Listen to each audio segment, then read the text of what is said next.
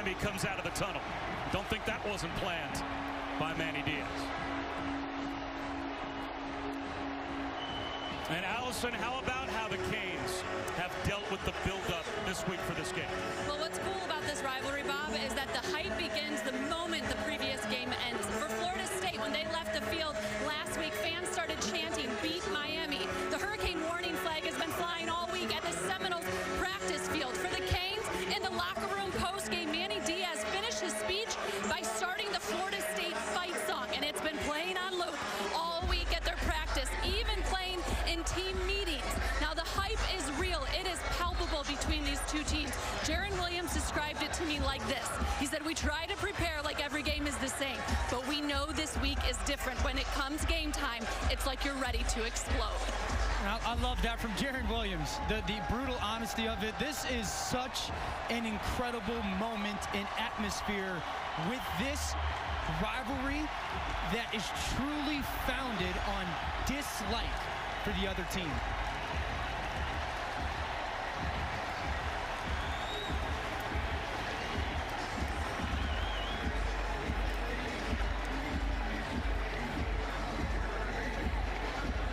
The Noles won the toss, and they deferred their option to the third quarter. So the Canes will start with the ball.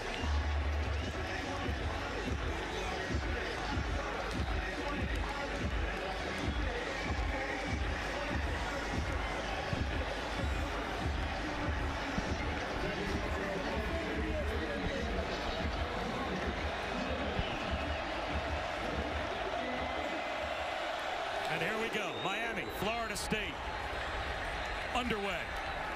That's Mike Harley from inside the 10. He's going to get bottled up and barely make it to the 20-yard line as we take a look at today's crunch time. Brought to you by Yo Cheez-It.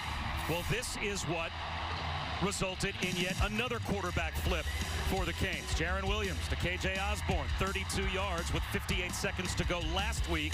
Miami won 16-12 over Pitt as Williams took over for N'Kosi Perry, who had started the last 3 games. And Dan, now it goes back to Jarren Williams, who of course was their starting quarterback at the beginning of the season. And I think he's their future. Very talented thrower of the football. Today's a big moment for him. He has the opportunity on the road to lead this team to win. Just like that, we're going to get 5 yards with authority.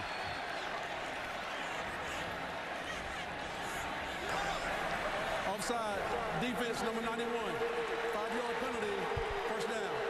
If you're going to jump in the neutral zone in a Miami FSU game, that's how you jump in the neutral zone. You send a message quickly. I can't imagine Willie Taggart is super upset with that one. DJ Dallas missed last week's game with a knee injury, and he is back in at tailback to start as Williams goes play action on first down, and that is a first down hook up and a pile drive tackle. KJ Osborne thrown to the deck by Asante Samuel.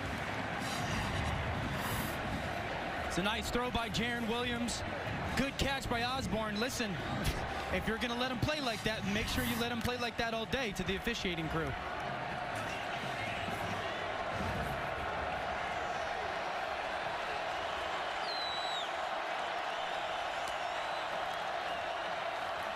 Bubble screen.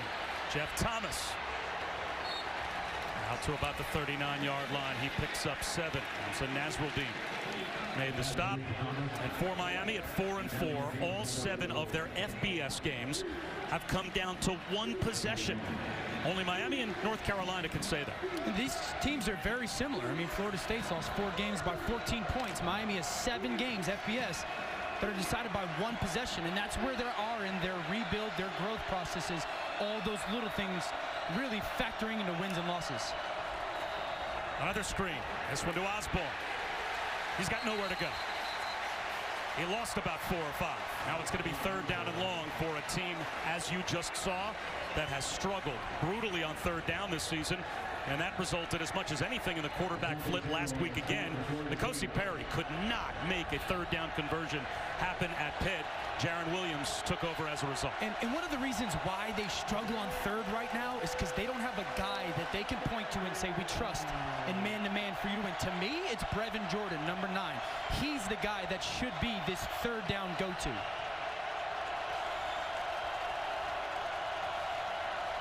Here comes the blitz off the edge. It's picked up. Williams is incomplete.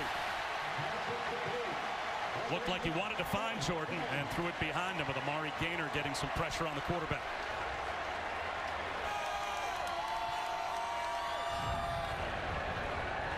Jordan, you could see the coach talking to him. It was man-to-man defense, and Jordan sat like it was zone. Man, you want to run away. Miscommunication by quarterback and his dynamic tight end.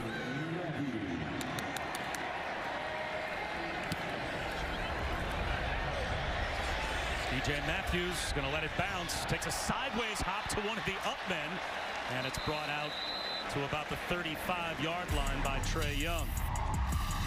A difference maker at tailback for Florida State. Cam Akers is probably the best player in this game. He's special, strong, powerful. He's got long speed, great vision, can laterally cut. I would go say this.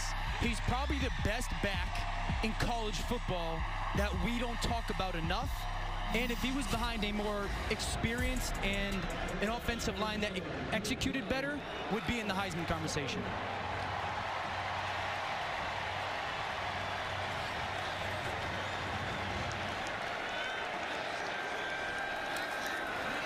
Hornibrook double clutches on a wide receiver screen of his own, and Tamarian Terry gets down the sideline and almost broke it. He picked up 12 and a Florida State first down for Willie Taggart, who I think everyone in Florida State is hoping will be able to flip things like he flipped things in the past at Western Kentucky, at USF, and now they went Wildcat a bunch last week with Cam Akers, and they're going to start off with the Wild Cam here on first down, but he lost a yard. Wildcat's a big part of this offense. Really, it's just another way, because Akers is so special. Willie Taggart realizes, I got to get him the football as much as possible. Hornibrook, screen, DJ Matthews. He gets down the sideline with a flag down.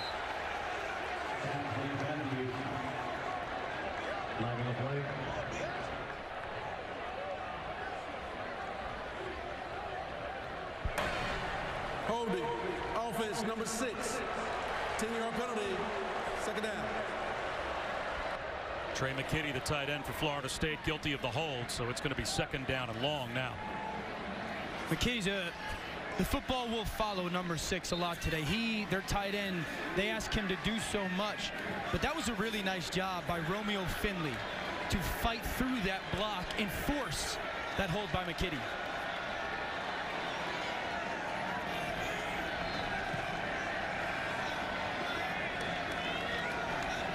You should see, as you look over to the sideline, you should anticipate for Florida State that you're going to get one safety middle of the field, man-to-man coverage.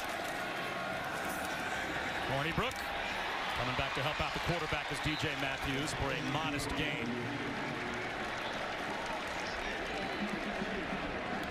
We'll see this all afternoon. Tamarian Terry, Trajan Bandy, already with some good old-fashioned Florida State UM trash talking.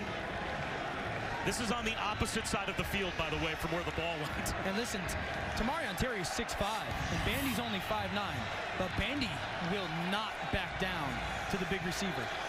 Third down and 15. Four-man rush for the Canes. Hornibrook into traffic, almost picked off. That was right in the hands of Gervin Hall and jarred free, or that chain was about to make an early appearance. It's an outstanding job as a safety of playing high. Watch Hall on the right side of the screen, put his foot in the ground, and then drive Terry, anticipating that in route. Right there for the bang-bang play. Next time, you obviously want that pick, but good job of playing high and driving through the receiver. A.J. Osborne back deep to receive as we trade punts to start here in Tallahassee. Tommy Martin just about had it deflected. Fair catch. Made inside the 20-yard line by Osborne. Canes close to 2 hours before kickoff. That's Cameron Harris, running back, who went down to stretch in the end zone to our left. That's on the Florida State side of the field. Well, that's a freshman guard, Dante Lucas, in the gold pants there. He took exception, and they escorted Cameron Harris to the opposite side of the field and said, no, young fella, this is not your end. You need to warm up at the other end. And we cut that down. It was a good 10 minutes or so. Say, bruh. Of old-fashioned reunion time. As DJ Dallas goes Wildcat and goes up the middle for about 2.5 to 3 yards. Robert Cooper made the stop for the Noles. Guys, I talked to Harris about that little incident pregame, and he said it's part of his routine every week that he walks the field and warms up, stretches in the opposite or opponent's end zone. And needless to say, he was surprised, but certainly not shocked that the Seminoles didn't take kindly to it, and did know a couple of the guys from South Florida that were involved. He brushed it off, but said it definitely adds a little extra motivation.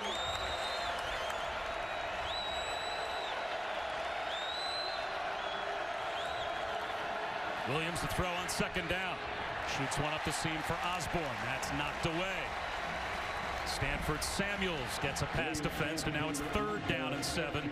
How about the keys today for Jarren Williams? I think he's got to be willing to throw the football downfield. You can't be checked down, Charlie. And then there's some tells by Florida State's defense where those guys line up pre-snap that'll give you information to help you play faster. And a lot of the throws are going to have to go to the perimeter with some touch over a long Seminole defense.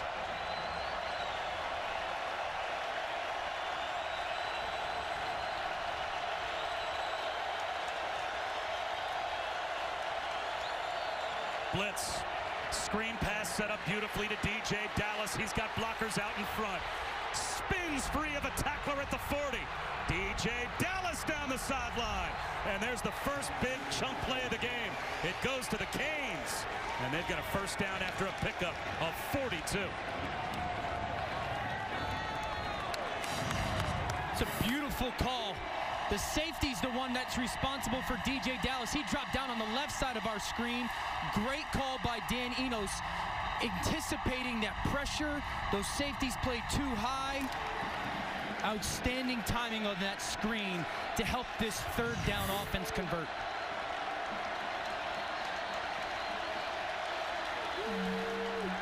Robert Burns, check that.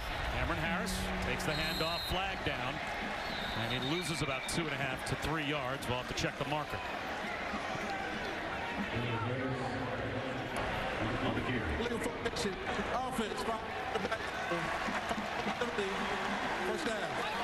Well, you don't want, I would think if you're really Taggart, to accept the penalty. You want to take the play. That's a loss of 3.5 to 4 yards on first down. You want to decline the penalty if you're Florida State. Absolutely. To decline the penalty. 2nd down. It's going to be 2nd down and close to 14 for Miami.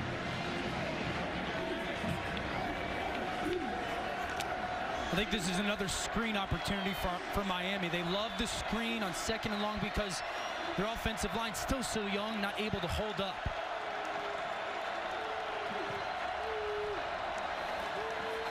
Play action. Williams, well protected. He's going to take a shot for Jeff Thomas. Drops it in. That's a Canes touchdown.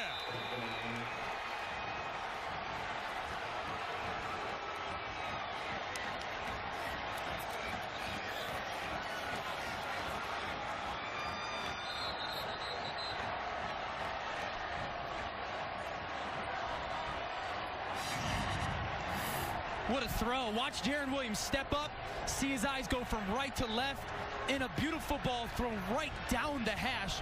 Perfect location to Jeff Thomas, who won at the line of scrimmage. Thomas was suspended the last 2 games. That's his 3rd touchdown reception of the season. Matty Diaz gets a 39-yard score to open for Miami. Bob Wischusen, Dan Orlovsky, Wilson Williams. And now can Florida State answer?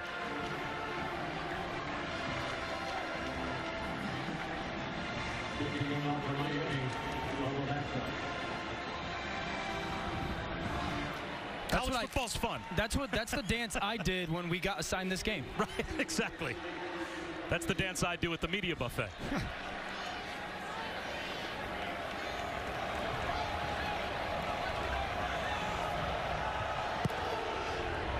booming kick's going to go through the back of the end zone by Bubba Baxa.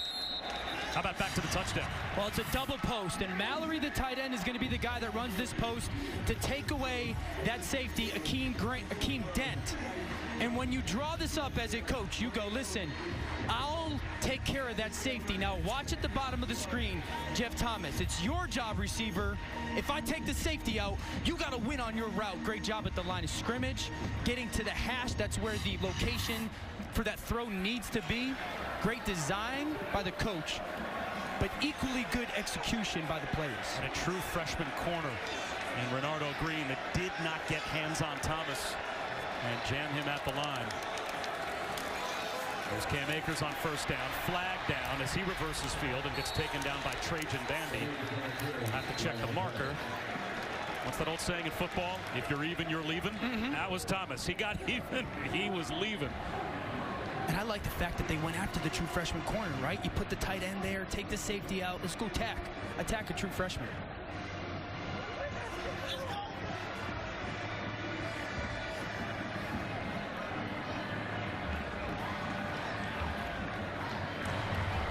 Illegal formation.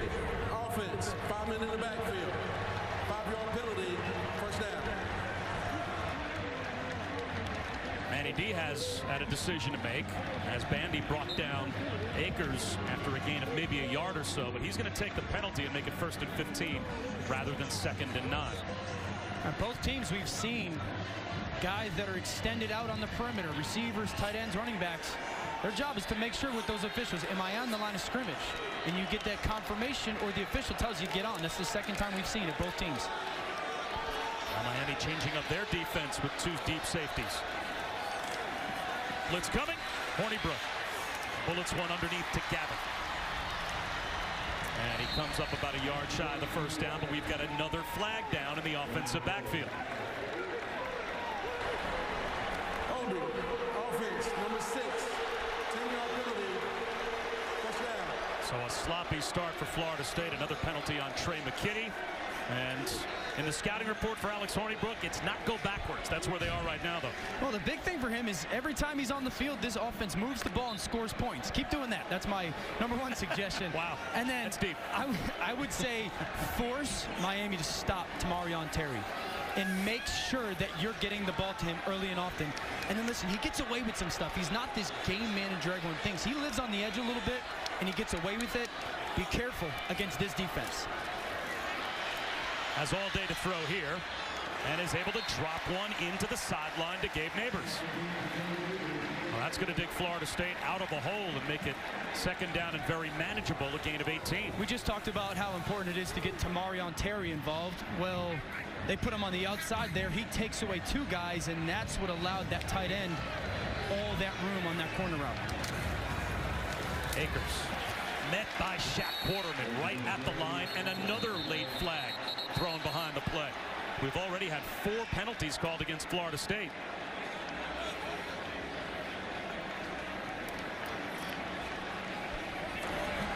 Personal foul. Hands to the face. Deep miss. No.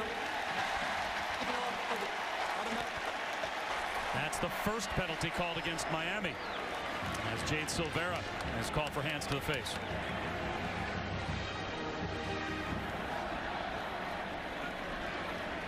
You could tell emotions high for both teams. Some mental mistakes. Both teams have some young players on each side of the football. Got to find a way to settle in, lock your mind into what your job is to do, and go focus on doing that. Lining up to take the direct snap is Akers, but now a flag thrown again as Hornibrook motions into the backfield. False start. Offense number 55. 5-yard penalty. First down. It's the freshman guard Dante Lucas. And let me say this, because I'm sure everyone's booing number 55, Dante Lucas, but when you go to a Wildcat, it's now a new voice for those offensive linemen to hear when it comes to cadence, right? And they're used to hearing one, and just that little changeup could throw anybody off, let alone a true freshman. Blitz coming. Hornibrook avoids a sack.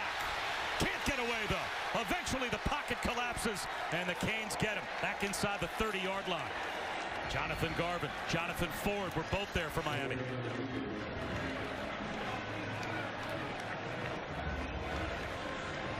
Great blitz design. Quarterman just timed it up perfect with Pinckney, and Pinckney waits just at the right moment to find the seam, and he's the one that first gets hands on Alex Hornibrook.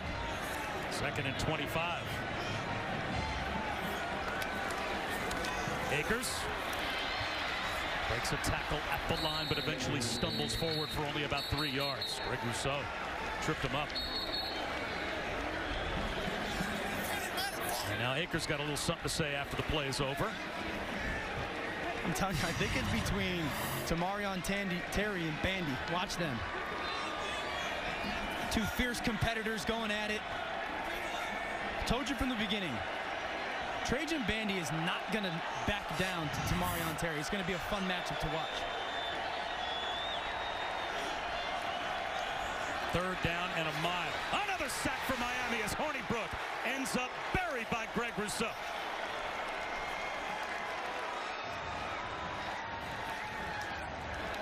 Rousseau had 3 sacks last week in the win against Pitt, and he's all over Hornibrook in the first quarter here. Look at Rousseau. They line him up over the center. They get him on the guard, and then his athleticism and strength on the delayed blitz by the linebacker. You put the defensive end inside to allow the athleticism and space one-on-one against that guard.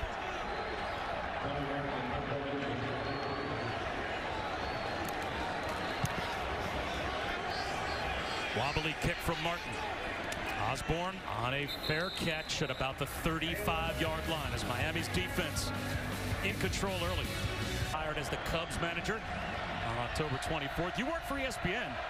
End up in a dugout or on a sideline somewhere, I'll tell you. DJ Dallas, he dives out to about the 38-yard line for a gain of 3 for UM. Bob Wischusen here with Dan Orlovsky, obviously the future head coach at Connecticut. I'm just assuming that you know, your work for ESPN. People will take that and run with it. Getting to know how famous you are, and at some point you're going to find your way to the sideline. I just enjoy my time with you. Right. Way too much to ever go do that. Well, you're going to take me along as your team nutritionist. And we'll go 0-12.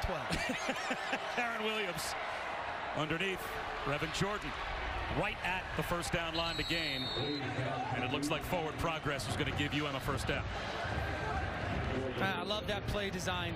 They had Brevin Jordan in the slot. They motioned over. The motion guy went out. Jordan stemmed inside to create some space for him on a linebacker. And then really the best thing was he got his head around and caught a difficult football. Beautiful. I think Brevin Jordan's the key to this offense. I really do. The more times you can find ways to get him the ball, the better and more positive things that'll happen for your offense. This is a play-action formation for them that they love. There is the play-action fake. Screen to DJ Dallas again. This time, Florida State was ready for it. Amari Gaynor all over DJ Dallas. This offense, though, looks different with Jarren Williams in there as opposed to N'Kosi Perry last week. I would say Jarren Williams does a better job of getting the ball out, and he uses his feet, or he needs to use his feet a little bit more, but he's doing a much better job of seeing things pre-snap and how they allow him to play better post-snap. He's super talented. I think he's got a bright future, and I do believe Dan Enos is going to do a nice job in the years to come.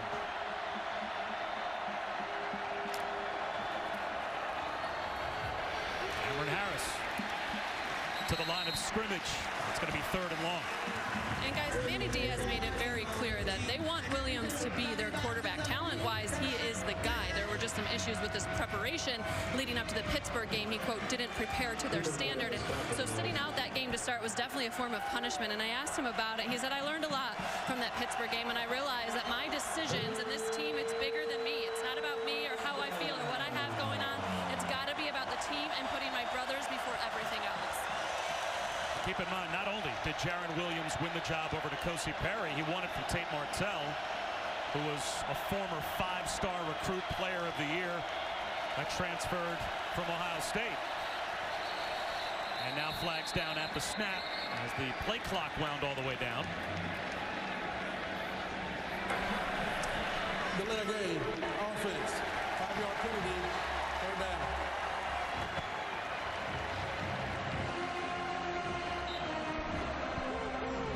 I mean, this is one of the worst 3rd down offenses in college football.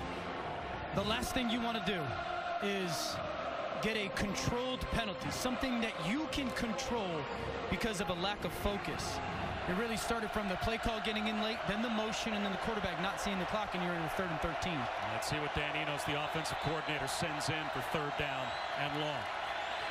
Williams, tipped ball, incomplete. So it will be a punt for the Canes as Hamza Nasruddin was in on the play. The ACC Defensive Back of the Week. He had 17 tackles in last week's win against Syracuse. And he's 6'4", and that 6'4" frame came into play right there. They played a little man to the boundary, zone to the field, and he got his hand on a little Cam Chancellor type player. You said when you watched this Florida State team on tape that the length of their defense was something that really stood out to you. They play with 11 guys, and 6 of them are 6'4" or bigger. And they put the guys in the right place that are really long. They put them in the right places where the length can get effective. Put him to the field where that extra inch or two can come into play to bat a ball away. We saw it there. Lou Headley with a short kick that takes a sideways hop and eventually rolls dead at the Florida State 26-yard line. 7-0 Miami. Lofsky, Allison Williams back at one of the great scenes and great traditional rivalry games in college football. Miami and Florida State, late first quarter, and it has been a sputtering start for the Florida State offense. Penalties have hurt them more than anything. There's a quick slant. DJ Matthews picks up about 8. Irvin Hall brought him down. Mentioned DJ Matthews has got to be the guy that if Miami's going to commit to Terry, he's got to be the guy to step forward on it. Kendall Briles loves that up-tempo offense. There's Matthews again. This time he heads backwards instead of forwards. Again brought down by Hall, but we've got another penalty marker thrown on the far side of the field.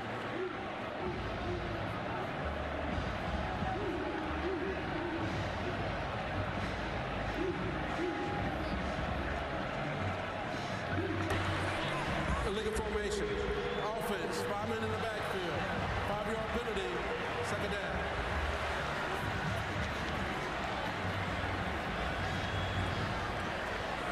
Guys, we know energy is such a big part, the emotion, such a big part of a rivalry game, and different messaging for that point on both sidelines. For Miami, they want them to continue to play fast and bring that energy, while Willie Taggart told Florida State, specifically the offensive linemen, you guys need to calm down, settle in, lock in, and focus. Somewhat reflective of their two personalities, isn't it? Seems like Willie Taggart's a little more laid back.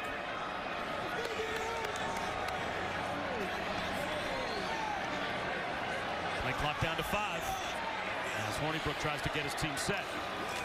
Kalen Labor up the middle. About 3 yards short of a 1st down. 3rd down and 3 with a minute to go in the opening quarter. 3rd down and 3 is a much better situation for Florida State offensively because what they do best is run the football, and they can still call runs here. I'd be shocked if there was not a slant thrown on this play.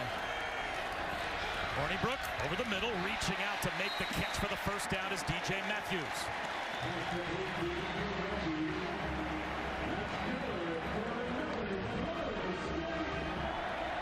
Good job. They brought Matthews in motion, get the press off if there is some, and then a quick little slant on the inside. Hornibrook, good ball placement. The quick hitter out to the edge. Keith Gavin makes the catch. Talked to Kendall Briles about the pace of this offense, and he said to us yesterday, well, it's okay. It's not as fast as I'd like, but we're not bad. They run a play every 21.5 seconds. And up the middle, Laburn is close to another 1st down. That should take us to the end of the 1st quarter, although with the pace that that guy runs an offense, maybe not. They might get another snap off. They're set at the line. The clock goes to 0, and they will blow the quarter dead. The 4th fastest offense in college football, trying to get some momentum going. Down 7. This is the ACC on ABC, set for the start of the 2nd quarter with the Canes up. Let's watch these illegal formations. So watch the receiver, Gavin, as he throws his left hand up. Okay, he's trying to tell the official, I'm on. Now look at the official. His right hand is up going, no, you're behind the line of scrimmage. Receiver, player, if you're going to confirm with the official that you're on, you got to pay attention to have him tell you if you are or not. Akers starts off the 2nd quarter by lowering the boom and picking up the first down. A gain of 5. Cam Akers was largely invisible in the first quarter. Only had 2 carries for 3 yards. Not here. Watch a physical player dip the shoulder, dip everything to run through Al Blades. Hornibrook, long throw out to the numbers. He was able to find Trey McKitty for a gain of 4. That was a really nice job by McKitty right there, playing smart. Saw the soft spot in the zone, made sure that he turned with his eyes to the quarterback and made the defender go through him to get to the football. Akers lines up to take the direct snap again. What they're calling the wild cam here in Tallahassee. And he's going to go right up the middle and get caught right at the line. No gain. It'll be 3rd down and about 6. Michael Pinckney was there to shut down Cam Akers. Last 3rd down, we saw Florida State motion DJ Matthews and then throw the slant to him. Miami's playing so much man-to-man coverage on 3rd down. If I'm Florida State, I'm expecting some zone here potentially and trying to get a triangle in the middle of the field. Hornibrook thought about a swing pass to Akers, and instead he's going to run for it. Dives for the first down marker, and he's got it.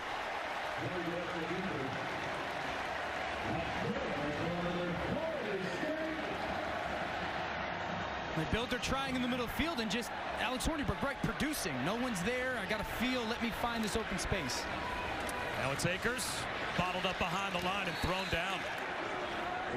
Trayvon Hill gets a tackle for loss. I really think that Florida State can get to some of their RPO game, their run-pass option game. Spread your receivers out and force that conflict defender in the slots to make a decision. Here comes Hornibrook motioning back into the backfield into a pistol formation in front of Akers. And he's out of the pocket again. Slings one down the sideline. Climbing the ladder and making the catch is Terry.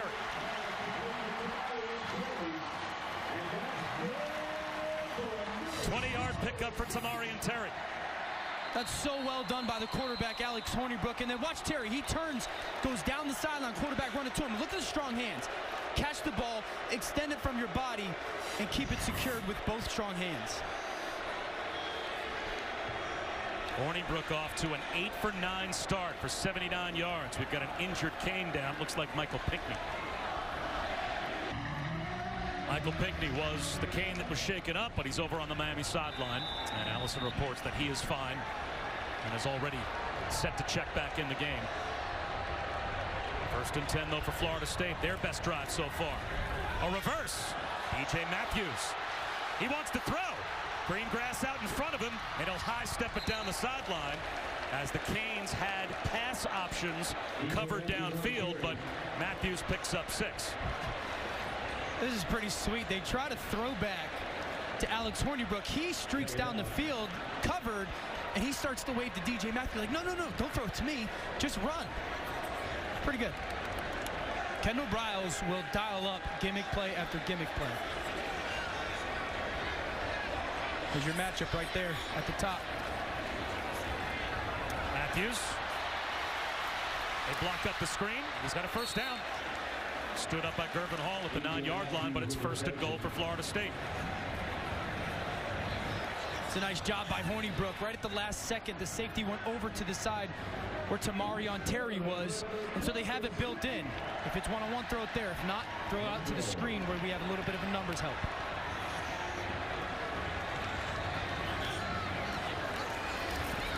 Hornibrook on the slant, incomplete. Trying to find McKitty. And that one went right through his hands. Again, Gervin Hall lurking in coverage. 2nd down and goal.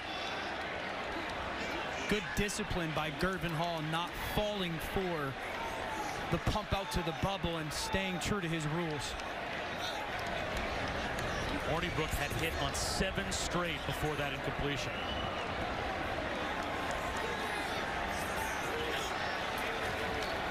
Akers. Nowhere to go.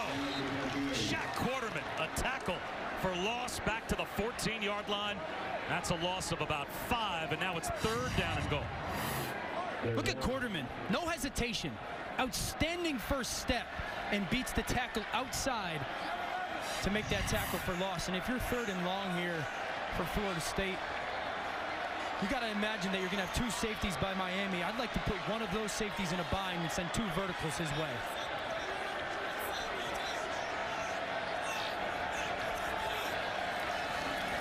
Five-man rush. Hornibrook again is brought down behind the line. Another sack for the Canes. A moment ago, it was 1st and goal at the 9. Now it's going to be a sizable field goal attempt for Florida State just to get on the board as Amari Carter came through on the safety blitz. Had the right play call, too. They did exactly that. They sent 2 guys to the field safety, and he drifted inside, and they got a guy wide open on the front pylon, but the beautiful design by Manny Diaz gets Amari Carter on a sack. Ricky Aguayo has struggled, to say the least, this year, especially at home. Only 58%, 4 of 9 on the season. This one from 37 to try to get the Noles on the board.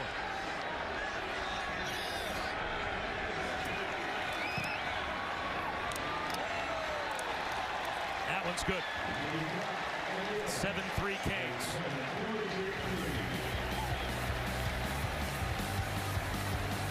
Well, he was on the Noles sideline to Miami when it seemed like every single year this game carried national championship implications. For one of these teams, if not both, what do you think has to happen for both these programs to get back to that level? Oh, no, I can answer it for both teams, really. You have to recruit big guys up front and then develop those big guys up front. And that comes down to the head coach and the recruiters, but also the strength staff. And then let's be honest, both of them got to find their quarterback. Neither of them have had a star quarterback since those glory days. It'll be a touchback. Miami out to the 25-yard line. And our first chance to say hello to Cassidy Hubbard. Hi, Bob. And now for today's All-State Mayhem moment. Number 16, Notre Dame hosting Virginia Tech. 24 seconds left in the half. Irish at the 1, and Jafar Armstrong coughs it up. And Divine Diablo takes it all the way back for the 98-yard fumble return. They're all tied up at 14 at the half. Bob, Dan, back to you. Well, that is a surprising score, to say the least. Notre Dame and Virginia Tech tied at 14. Virginia Tech's been playing better ever since they made a switch at quarterback.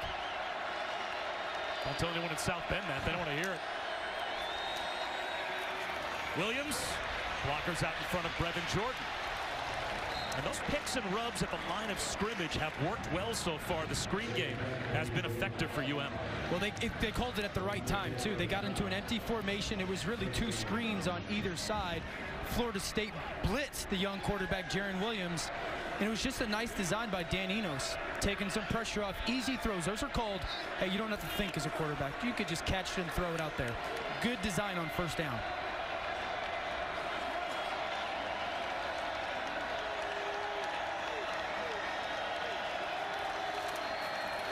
Play action. There's a shot over the middle. Osborne can't hold on. So it will be 2nd down and 10. And it's number 15 SMU taking on number 24 7-1 Memphis. It's Saturday Night Football presented by Bass Pro Shops and Cabela's tonight at 7:30 Eastern on ABC. That's a league that has not normally had the chance to take center stage and become a focal point game. Big opportunity for both of those programs in that conference. Points. To me, like, that game's going to come down to what defense, because they're both at the bottom quarter of the college football, what defense can make us stop in the red zone. Blitz. Williams had to hurry it and missed Harlan. Hamza Nasruddin came untouched off the edge. And that play is the perfect example we talked about for Jarren Williams, that there's some tells by this defense for Florida State. Where guys line up, you should know what's happening. Nasruddin, the safety's down there in the slot at the line of scrimmage. You got to anticipate that pressure. 3rd down and 10. Played a ton of cover 3 so far. 1 safety in zone. You got to find attack seams, attack the hashes. They're showing an all-out blitz, and they'll back out of it. Williams buying time, sliding, throws one over the middle that should have been picked off. Akeem Dent jumped the route, had it right in his hands, and couldn't hold on. Played cover 3 again on him, and then some pressure As a quarterback, you move that much, 3rd and long, find a check down, throw it away. Keem Dent just playing in the middle of the field, sees the receiver, Mike Harley trying to drift. Catch the ones they throw you, defenders.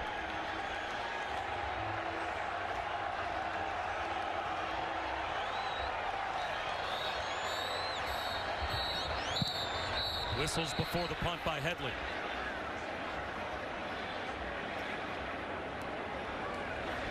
And it looks like a timeout was called. State, they're first.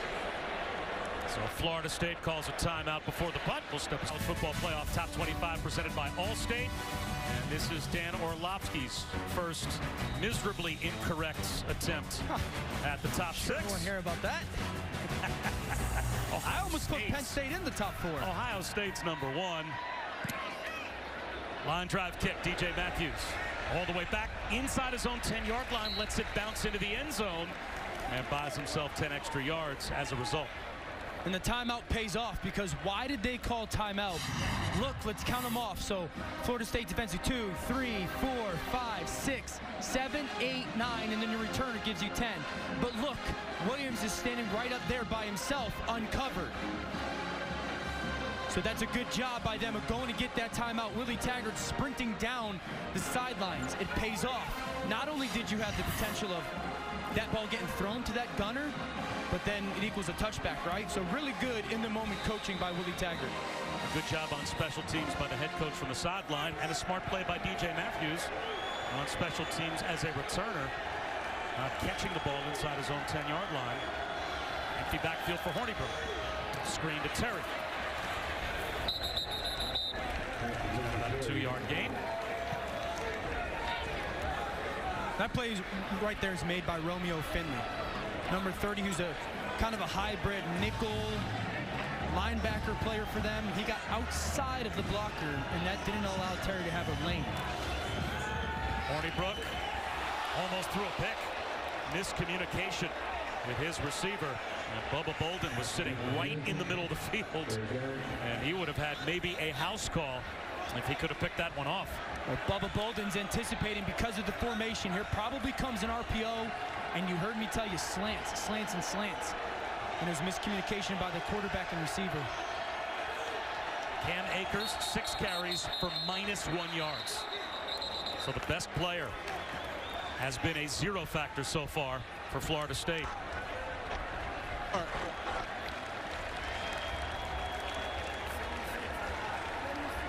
So we're having a problem with our referee microphone on the field, but the false start on Florida State makes it 3rd down after their 7th penalty. 3rd down and 13. They've seen so much man-to-man on 3rd down today. Got these guys, these athletes up in the middle. Hornibrook, pressure coming. Ball batted around that middle screen. Out there for Trayshawn Harrison. Trajan Bandy on a corner blitz. And it's going to be a punt for Florida State deep in their own end. Are you surprised at how little Cam Akers has been able to impact this game so far? Absolutely. Because here you get in the 3rd and longs, you get some athletes, they're playing 2-man, and Bandy's able to use his athleticism and space to come underneath that screen. But Cam Akers, a guy that they want to get 25 touches to last week. He had 13 touches in the Wildcat last week, and it was all productive. So it's an easy answer. He's the best player on the field for you. Make sure he gets the ball a bunch. Osborne with a fair catch, and a flag comes out. That might be kick-catch interference. Looks like they didn't give the 1-yard buffer to Osborne. That'll be a 15-yard penalty. And McDonald was down on coverage. Kick, penalty from the spot of the foul. A net 23-yard punt when you factor in the penalty. The BC Junior Lightweight title. The champ, Miguel Burchelt, defends his belt for the 6th time against former WBA Super Featherweight champion Jason Sosa. The main event, 10:30 Eastern from Carson, California on ESPN, the ESPN app, and ESPN Deportes. So tune in for that. Great field position for Miami, starting at the 40-yard line with a handoff to DJ Dallas, and he picks up 5.5. Nice job by that Miami offensive line. Just a quick hitting trap, taking advantage of some of the aggressive play from the Florida State defensive line. If this team could run the ball relatively well on first down, not gashing, but well, it will help Jarren Williams play so much more efficiently.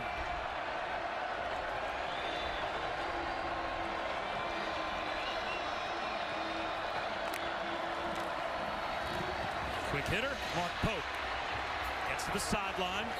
It's dragged down at about the 27-yard line. Azraeldine made the stop, but it's an 8-yard gain and a UM first down. Love the play call. They got Gainer, the big outside linebacker. They saw him walk out in space. They motion over. He comes off the edge, and you replace him with that little bubble. But that's why running the ball on first down is so important. Then you get the 2nd and 5, and throwing the bubble is justifiable. Play action.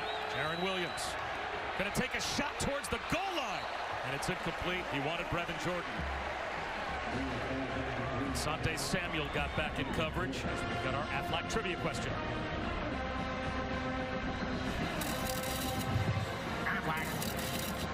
Name the last Miami head coach to win their first game against Florida State. I know it.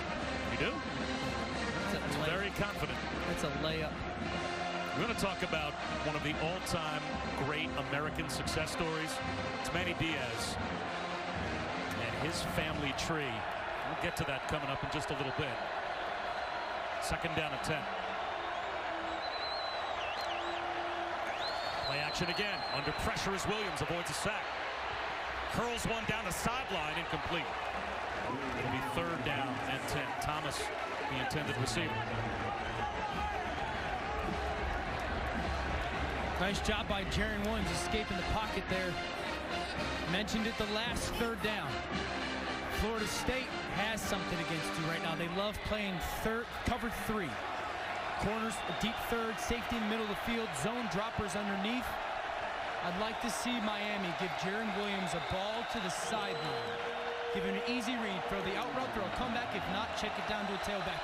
You have a good shot at points here. We've had plenty of 3rd and longs. Another one here. Here comes the blitz. It's picked up. Williams lost the football. It's on the deck, and it looks like the Noles have recovered. Azraeldine found the loose ball as Jarren Williams. That internal clock just never went off. And UM gives it up.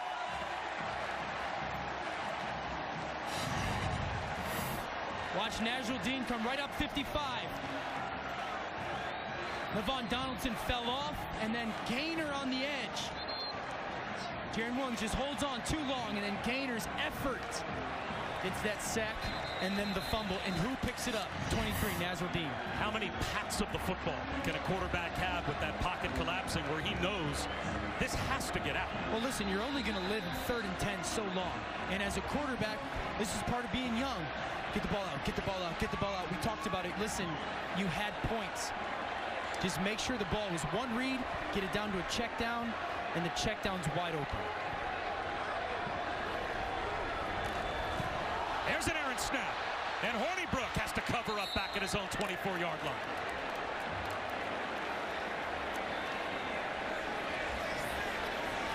Did that hit the motion man, Cameron McDonald, the tight end, as he came right in between Hornibrook and the center, Bavian Johnson? Yeah, they motioned McDonald over, and then his job, watch McDonald, 87, as he crosses from the right to the left. You got to wait till that snap clears you, and then you go. That's on McDonald. Akers finds a lane. The first big play for Cam Akers. Now it's 3rd down and manageable as he gets all the way out across the 35 to about the 39-yard line. He picked up 14. See, coaching's not that hard, man. Give it to your best players. Good things will happen. Nice patience by Cam Akers there. So Florida State offensively living in 3rd and long. Find 15. You're going to have 2 high safeties and man-to-man coverage. Little blitz. The crosser is McKitty. And now what is the decision for Willie Taggart on 4th down and 1 on his own side of the 50 as McKitty gets up with a limb? And the sideline wants McKinney to go down. He was trying to hop off the field, and all of the coaches on the Florida State sideline were waving at him, no, get down. And maybe that's to buy a free time. Look at all the guys at the bottom of our screen right here, okay? As they're trying to tell McKinney, when he's trying to be tough, right? I'm going to come off. Watch him. No. Get down. Take advantage of that rule. And to your point, Bob, give us a free timeout. How about this decision by Willie Taggart to go for it on his own side of the 50 in the first half? I don't like the decision, and I don't like the formation that they're in. I would have loved to have 6 get the ball on a wildcat. Instead, it's Akers right up the middle on a dive. I don't think he got there. Trayvon Hill comes out with the football, and it doesn't matter if it's a fumble recovery or if they got him stopped after a half-yard gain. Either way, Miami's going to end up with the ball. It looks like the Canes have a stop on downs as we go back to Cassidy. Thanks, Bob. This Drive It Forward update is brought to you by CarMax at number 8, Georgia. At number 6, Florida, Jacksonville. After a controversial completion, Jake Fromm finds Dominic Blaylock out to the left flat for the score, capping off a 10-play drive to put the Bulldogs up 10-0. Bob, Dan, back to you. All right, Cassidy, thanks very much. So the decision backfires for Florida State with 6:01 to go in the first half. And when I said 6, I meant 3. I wanted Cam Akers to get the snap, almost a direct wildcat formation to let him kind of gain a gap. They brought the chains out to measure just to make sure, and it's not even close. They've had so much success when they've put Cam Akers and Layburn on the field at the same time and ran a zone read, a counter toss, because it forces the defense to defend another gap. I didn't like the fact that they just lined up like they have a dominant offensive line, snapped it, and just ran a basic run play up the middle, when the strength of Miami's football team defensively is their front 4, really their front 7. I didn't love the play call or the decision. Big opportunity for the Canes now. They start once again in plus territory. E.J. Dallas to the line of scrimmage for no gain. Amari Gaynor made another stop. Also in the middle was Robert Cooper. Big number 91 there. He was a basketball player in high school until the football coach came to him and said, son, you are going to be the #1 recruit in all of football if you stay with football. I said, look, you have to talk to my mom about letting me play football. Well, you know what? The coach talked to his mom, and here he is as the nose tackle for Florida State, as he was a 4-star top 100 recruit.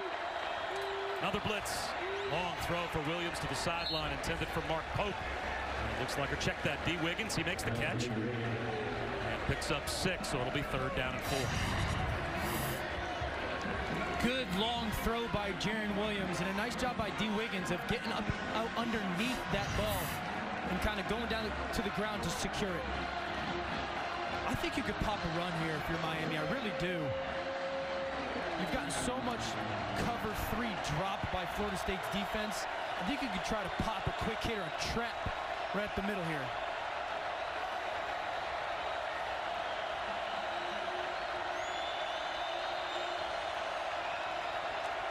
Blitz picked up. Long throw. Harley along the sideline. He's got it. Another deep shot for Jarren Williams. Strikes Pater. And it's 1st and goal, Miami at the 6. They got Florida State playing them in man-to-man. Nice job by Jarren Williams drifting away from some pressure. And then the throw to Harley. Late hands. Late hands to go extend for that football. Didn't allow Dent to come and make a play on it.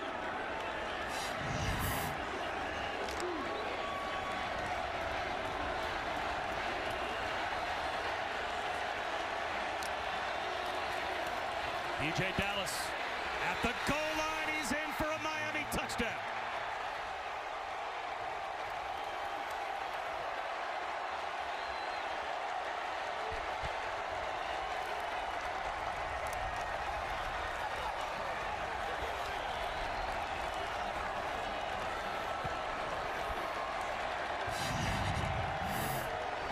Beautiful job by the left side of that offensive line, creating that hole for DJ Dallas. This is one of the worst teams in America when it comes to taking turnovers and turning it into points. And they stop it right there, get the turnover, big touchdown. Camden Price adds the point after, and Miami has a 14-3 lead. We'll step aside for 30 seconds. For DJ Dallas. And a 14-3 lead for UM.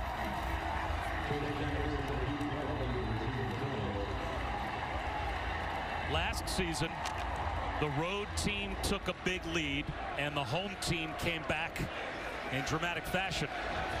As it was 27-3 at one point last year, Florida State at Miami, until an avalanche of Canes takeaways in the second half turned the tide. Now it's going to have to be Florida State as the home team to try and pull off the comeback, down 11, as we answer our Aflac trivia question.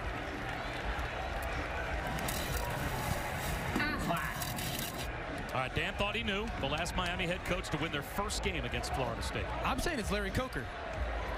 Let's reveal, just to prove to you that we don't give the analyst the answer before the game starts. Dead wrong. Randy Shea. Are you guys sure that's right? I think we checked it. You're calling the truck in? Yeah, really? Just because you were wrong, you're assuming they didn't do their work? Totally thought I had that locked. Interesting. Larry Coker was a great coach for Miami, though.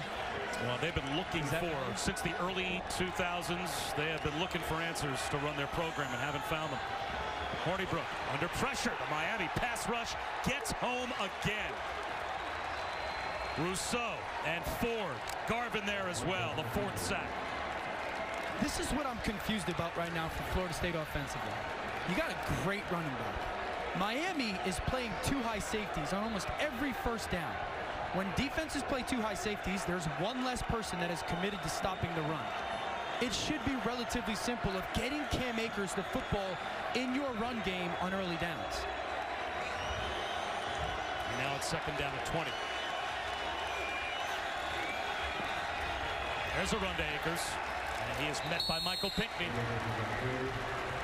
And guys, our Kendall Briles was talking to Alex Hornibrook about needing to run more zone stuff to get Akers out in space, and he's such a good back, and obviously he's ran behind some pretty porous offensive lines, right? But he's such a vocal leader. That's a change that really Taggart has seen from him this year. And on the sidelines here, he's been frustrated. He came over and told his offensive line, like, you guys are not being physical enough at the line of scrimmage. We need to get going. Cam Akers has 9 carries for 16 yards, and now it's 3rd and 17.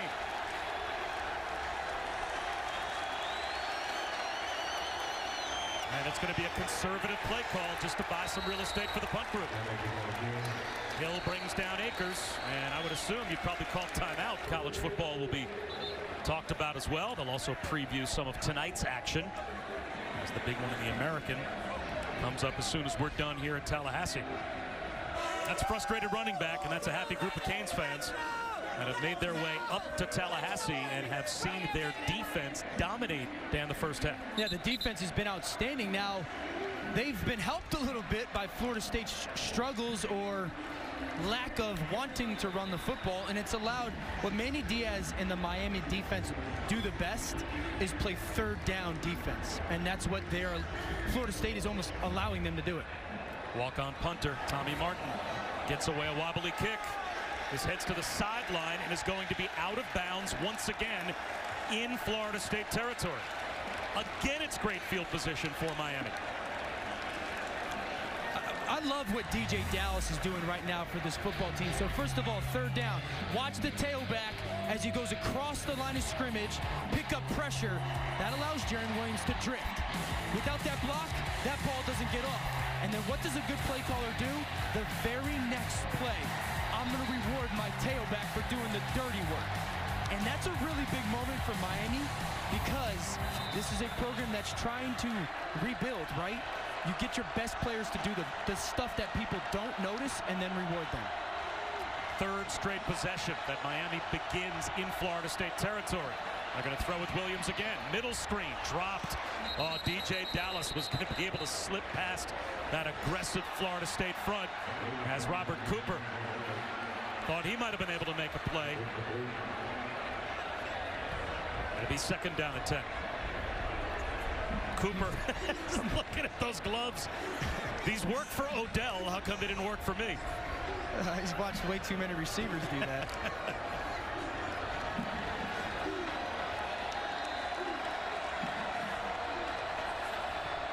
Watch this guy right here. Comes pressure. There is the blitz. It's picked up again. Williams, long throw to the sideline. KJ Osborne, he's got it. A pickup of 18 more for the Canes. There's those tells. Pressure comes. Right when Osborne turns his head, Jarren Williams not only cuts that rock loose, but throws it up to a point where it's high and away where only Osborne could go get it. I love that. There's one of those tells. Here comes the pressure. Let's go beat that cover 2 blitz. And there was DJ Dallas again to pick it up.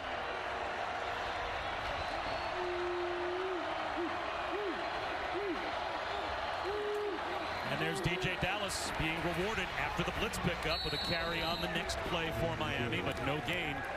Cedric Wood got him around the ankles and brought him down right at the line of scrimmage. And I like the run call because if you're Miami right now and there's a $1:40 on the clock, the #1 objective is score points. You're in field goal range. #2, Florida State doesn't get this football back. So it's a managing of play call and also allowing this clock to drip down a little bit.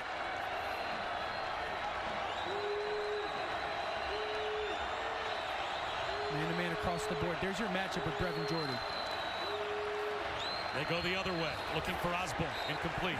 Blanketed by Samuel. So that stops the clock with 1:15. Makes it 3rd down and 10. I just think your tight end matchup, if they put a linebacker or a safety out on Brevin Jordan and it's man-to-man, it's an easy read. He's the elite or the athlete that is going to be the most difficult matchup. The ball has to go to Brevin Jordan in that man-to-man situation. If you get a stop here for Florida State, you also have to be ready, I would think, to call a timeout. Absolutely. They've got 2 remaining. And you got to be really good with your play call here. Like I mentioned, you're in somewhat field goal range. You got man-to-man across the board as the motion comes. Look for a corner breaking route. Again, it's a blitz. Williams extends the play and does a good job to hoist it to the sideline and throw it away and keep his team in field goal range. Amari Gaynor came through.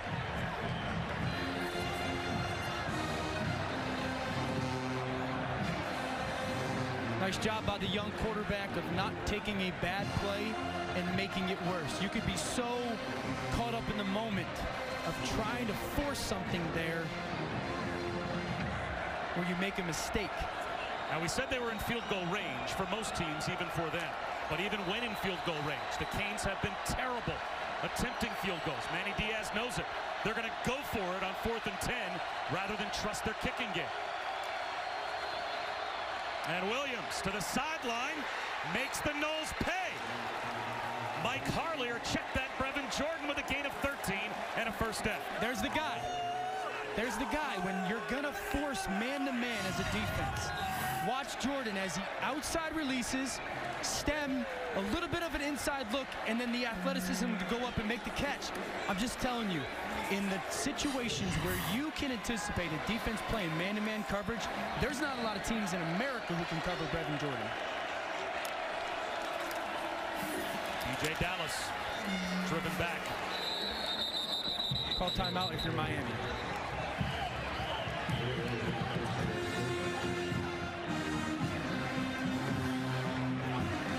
And that is exactly what the Canes will do. 40 seconds to go in the first half.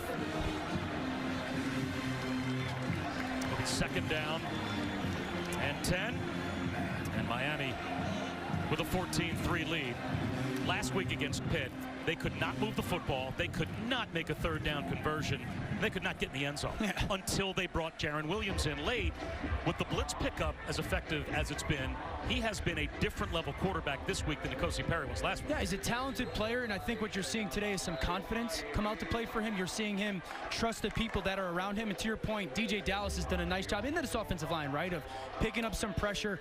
And they have people that are matchup favors for them. Brevin Jordan leading the way. And so I would look for him down in the red zone as well. If Florida State is going to play any kind of man or a combo coverage, I would want to see Brevin Jordan run away from people, and it's also an easy read for your young quarterback. I don't want to see him on the sideline, that's for sure. Florida State only has 88 yards of total offense in the first half. They've been completely shut down by the Miami defense. The Canes looking to extend their lead. All day to throw again for Williams. Flips one in the left flat, wide open was Wiggins. And he just floated it over his head.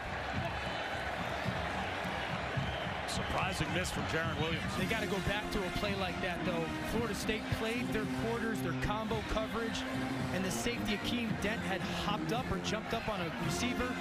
Man, he had Mike Harley wide open in the back of the end zone. They can get back to something like that again.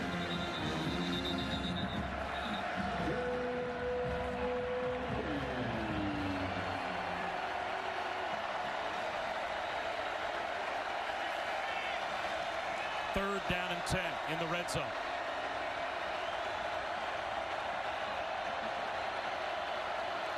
Another Florida State blitz.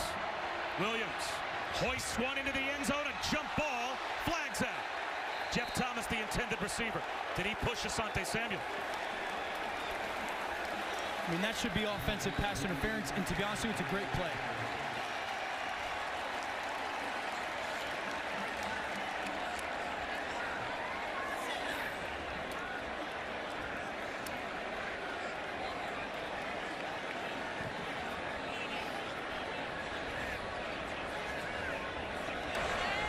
Pass interference, offense number 4. 15-yard penalty, third down.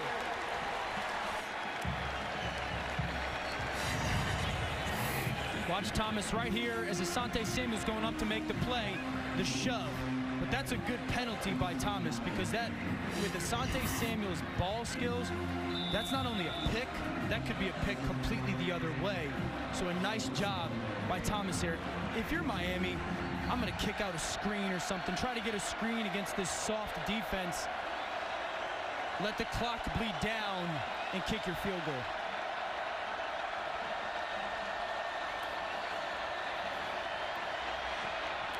And there's the crossing route to Brevin Jordan. Breaks a tackle, gets down the sideline, and gets stood up inside the 15. They'll wind the clock down, and you would think on fourth down, Manny Diaz would call the final timeout with a few seconds on the clock. He's going to wait until this field goal attempt is the final play of the half. Here's your timeout.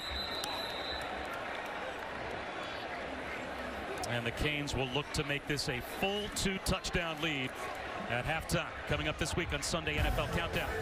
Randy Moss ranks the best catches from this week's college football action. Plus an inside look at the NFL's top-ranked defense with the twin brothers who hold down a perfect Patriots secondary. And Dak Prescott one-on-one.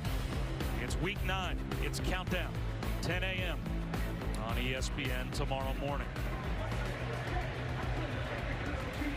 Patriots got a good one Sunday night.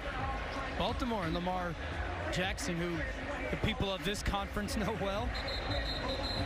That was a really, really good 2-minute drive by Miami's offense. Really well operated, managed. When they needed the plays, they went to the right people. Really good growth by their young quarterback as well. Camden Price made his only attempt of the season when he knocked through a 22-yarder against Pitt, replacing Bubba Baxa as the short field goal kicker. As Baxa struggled, and this one's right down the middle. A dominant first-half performance for Miami. They lead Florida State 17. Throw the football downfield and get after the quarterback. They've done. Alex Hornibrook is in there at quarterback to start the second half. Will the run game go anywhere for Florida State? Nice spin move by Akers, but he picks up a yard. Penalties. It's the first thing Willie Taggart said when I asked him about getting Cam Akers going. He said, we're in too many long yardage situations. We're backed up because of pre-snap issues, so we can't do the things we want to do offensively, which is run the ball with Cam Akers. So they have to do a better job of putting themselves in positive yardage positions and picking up for the first down so they can use their tempo. There goes Akers. That's the first time he's been able to crease the Miami defense out of that wildcat or wild cam formation. Amari Carter brought him down.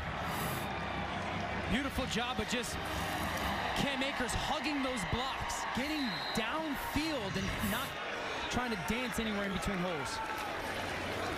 There he is again. And this time he's swallowed up at the line of scrimmage. He picks up about a yard. Once again, it's Jordan Miller. And Aruka in on the stop as well for UM.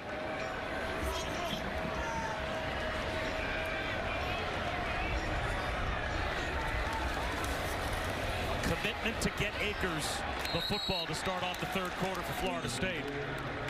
They get one 16-yard run, but now, after back-to-back carries, it's going to be third down and 10. And this is where Nick Kendall-Briles needs to do something with Tamarion Terry to move him around. Miami comes with a rush. Popped up in the air, and on the carom, it may have been intercepted. Bubba Bolden has the loose ball. The turnover chain's coming out on the Miami sideline. As Hornibrook tried to squeeze one into tight coverage.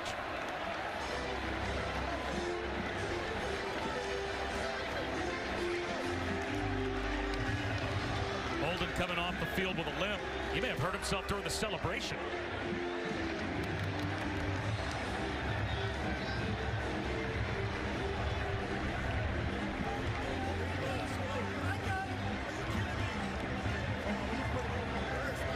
The chain still goes on.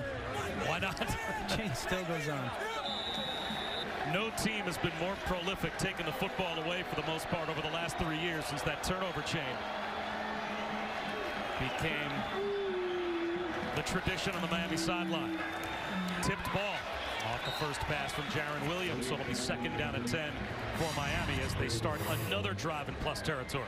Watch DJ Ivey. He's allowed to just play underneath, kind of no fear of getting beat deep. He gets his hands on the ball, tip, and then you see Bolden. That does not look good on that ankle. So Bolden with a limp as he gets hurt celebrating the takeaway, and now he's in the injury tent.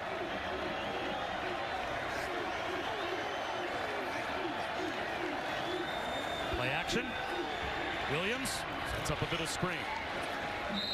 Picking up about 2.5 yards is Brevin Jordan. So now a chance for the Florida State defense after sudden change to get a stop. I like the play call just because you gave the defense a lot of things to look at. Motion, a play fake, and then a screen to your best player. Not all screens hit, but they're in defenders' minds that they have to be conscious to it.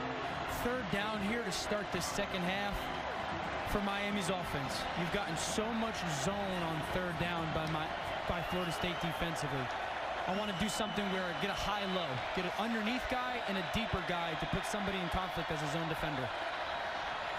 Williams throws one behind the blitzer to D. Wiggins, and he dives and comes up just short of the first down. So now Manny Diaz faced with 4th and 1 at the Florida State 38-yard line. Looks like no hesitation. His offense stays on the field, and they want to play with tempo. They want to get right up to the line and snap it. And the official's not ready to put the ball in play yet. Why? There's no sub. They get the push. Did they get the first down? It looks like they came up short. Jarren Williams tried to sneak it, and the officials marked him a half-yard shot.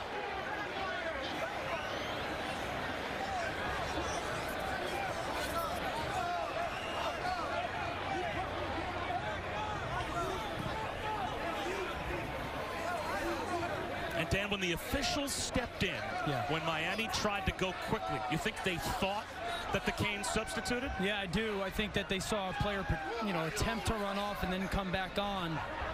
And that hurt Miami. And we'll get into it. That hurt Miami's offense because when you play with tempo there, you're doing it because you feel you've got something to go to, and they've got to get in the right gaps defensively, and it hurt them. I think when a player starts to sprint to the sideline, though, it's almost like you're bluffing substitution. And it is the stop we anticipated for Florida State. We'll step aside by awarding the Live Moss Student Section of the Year. Florida State Seminole student section on the national watch list. Go to ESPN.com/Taco Bell to see how your school can compete or get the committee's attention by using the hashtag #LiveMoss Student Section Contest. So FSU gets the stop on downs. Bob Wischusen, Dan Orlovsky, Allison Williams, just what the Noles needed. Now, can they convert offensively? Alex Hornibrook still in at quarterback.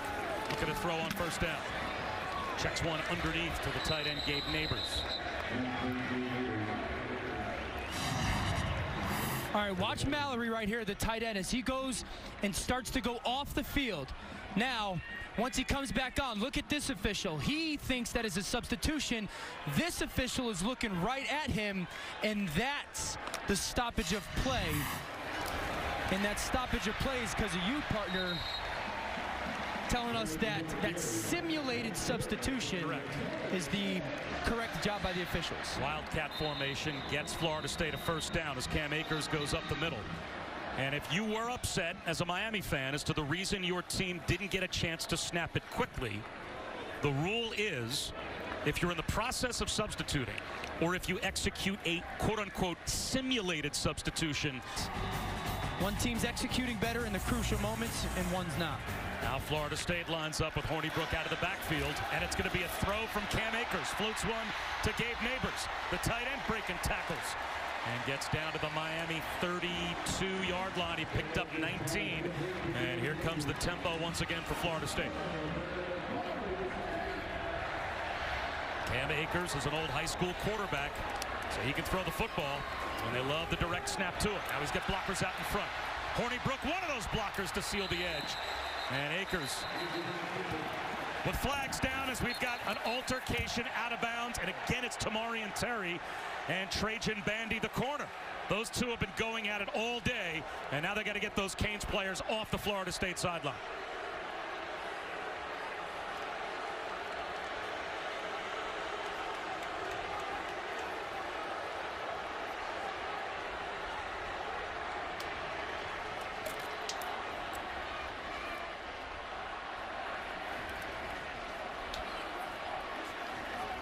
Tamarian Terry gave a big push to Trajan Bandy out of bounds.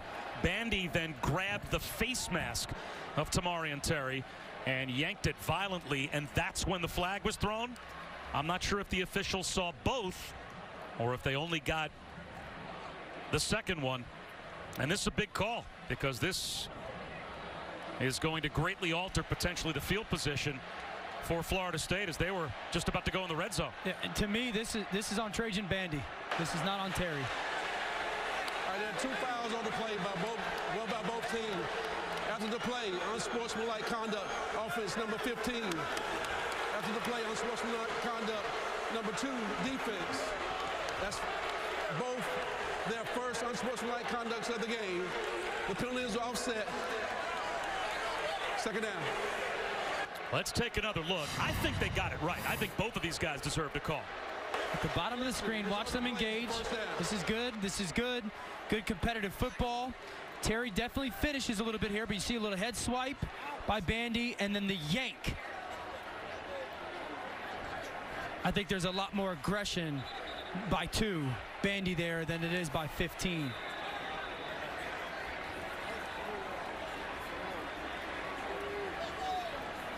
Well, because it was a post-play foul, the down counts, and it is 1st and 10 at the 20-yard line for Florida State. Akers, backwards pass to Hornibrook. Hornibrook down the sideline. He wanted to throw it in the end zone, and all of the receivers in the end zone for the Noles were covered up. What do we say coming to this game? That Kendall Browse would dial up 4 trick plays, 4 gimmicks. We've seen 2 already. The second one already, yep, and he loves him down in the red zone. Nice job by, I would say, Miami's coaches, preparing their defense for them, and then the defense being ready for them in the moment. Yeah, they've been covered in both situations. Screen pass, Akers to the sideline, looking for the pylon. He's got it. A Florida State touchdown, and oh, did the Noles need that.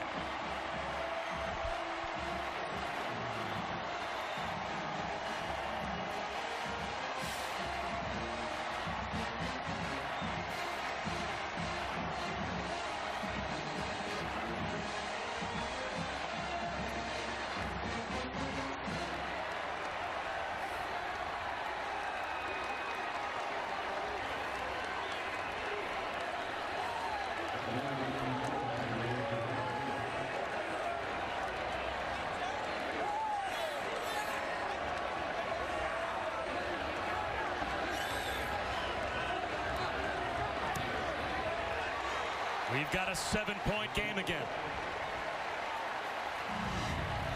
Beautiful job by Florida State's offense. You get your best player out in space. Harrison blocking, Gavin blocking. And Cam Akers. A little swing pass scores made this a 7-point game. It was a great start by their offense. Get him the ball. You see 15, Tamarion Terry trying to fire guys up.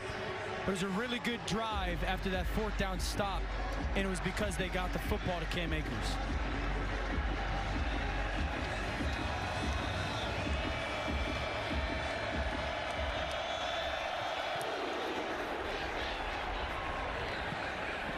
And that ball will take a hop through the end zone for a touchback. For Week 9 Monday Night Football, the matchup has Dak and Zeke. And the NFC East leading Cowboys at MetLife Stadium to take on Saquon and the Giants. 8 Eastern, ESPN, ESPN Deportes, the ESPN app. Our coverage begins with Monday Night Countdown at 6. And if Dak Prescott wants all that money, Dan, that I know you've been talking about on all the shows that you appear on, you know he's going to want. Those are the kind of games you go win. Yeah, it's the stage on Monday night. This stage right now is pretty sweet. This feels like Florida State, Miami. DJ Dallas, nowhere to run. Second down and 10.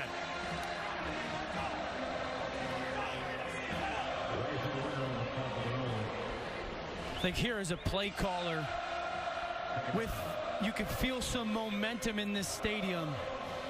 Your 3 play caller, if you're a play caller, it goes to number 13, DJ Dallas, number 9, Brevin Jordan, or number 3, Mike Harley right now.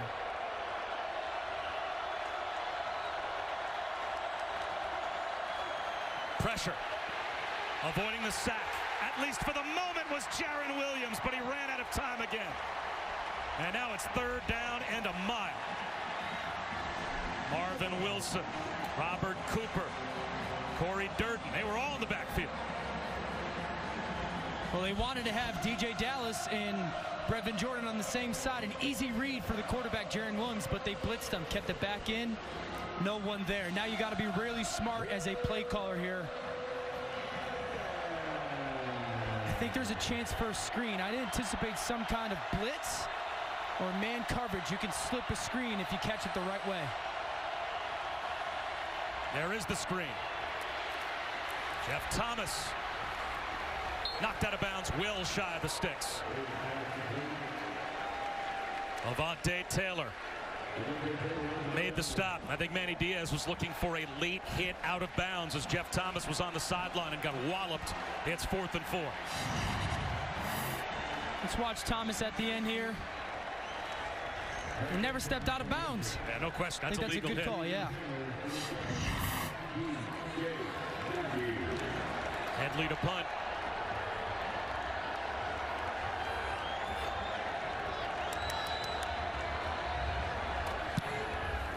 Headley's kick, a sky ball to the sideline.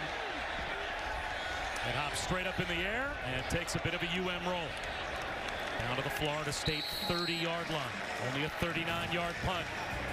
Florida State's offense back on the field looking to tie. Feels like a Florida State-Miami game. Low scoring, hard hitting, defensive struggle, crowd back in it, and the Noles are down by 7.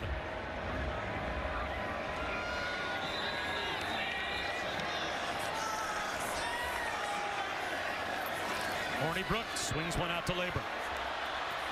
Puts his foot in the ground and makes a man miss. Oh, what a cutback by the redshirt sophomore from Virginia Beach as he shook Shaq Quarterman right down to the deck.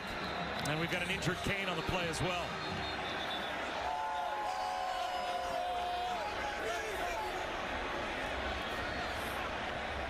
That's Trajan Bandy.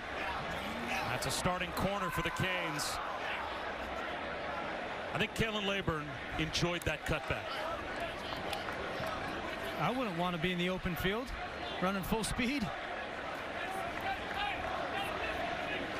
Well, while Bandy is injured, a chance to talk about an injury that Kalen Laburn had. Last year in week 2, he dislocated his kneecap like a Patrick Mahomes type of injury. On a kick return, it really shook his confidence. He looks pretty confident here. He wasn't sure he would ever play again when he was first injured. And now he is back to 100%, and that is evidence of it.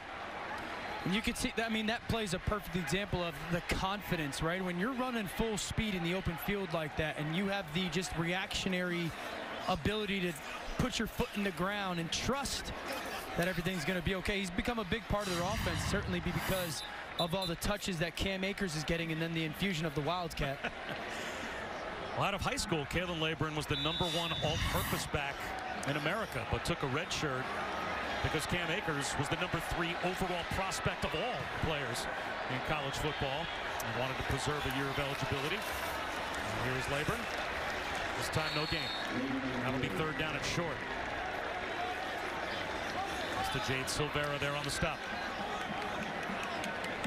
And I just think on these 3rd down and short situations, it's best for Florida State to get into the Wildcat. It's what they're doing the best. You can put Cam Akers and Laburn in the backfield at the same time, and it's what's allowed their run game to be the best so far, especially in this second half.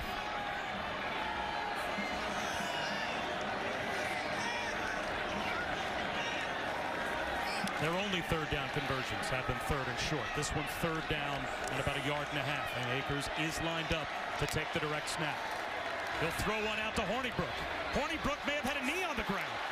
He scoots down the sideline, and I guess that knee was just barely off the turf when he caught the football. Great balance by Hornibrook to make sure he wasn't down when he scooped that ball up. Watch the right knee, the left knee. Ooh, that is really close. On the field is a 1st down. The previous play is under further review.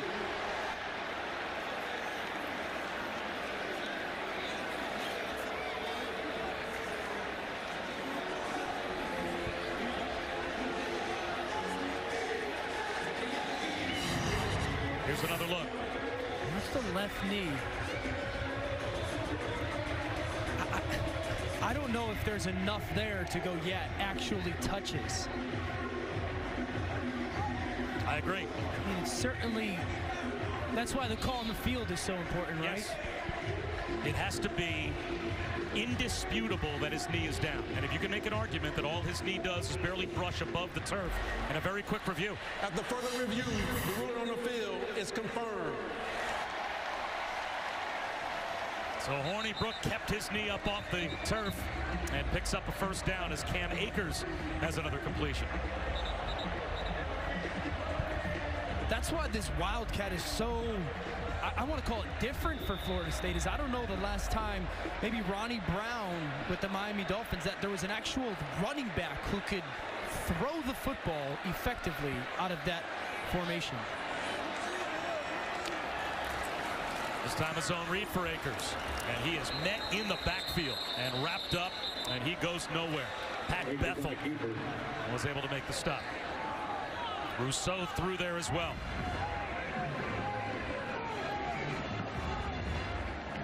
Rousseau's a special player. Top 10 in the country in sacks. He's talented, he's athletic, he's got an outstanding motor, and you're starting to see some of the athletic ability play itself out on the football field week after week for him. That's a false start. Now it'll be 2nd down and 16. False start. Offense number 56. 5-yard penalty. 2nd down.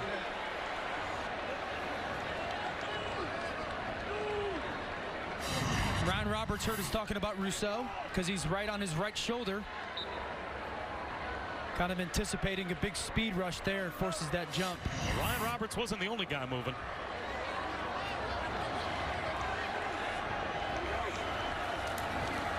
Hornibrook. That throw grabbed by Terry at the 45-yard line. It'll be 3rd down and 10. He picks up 6.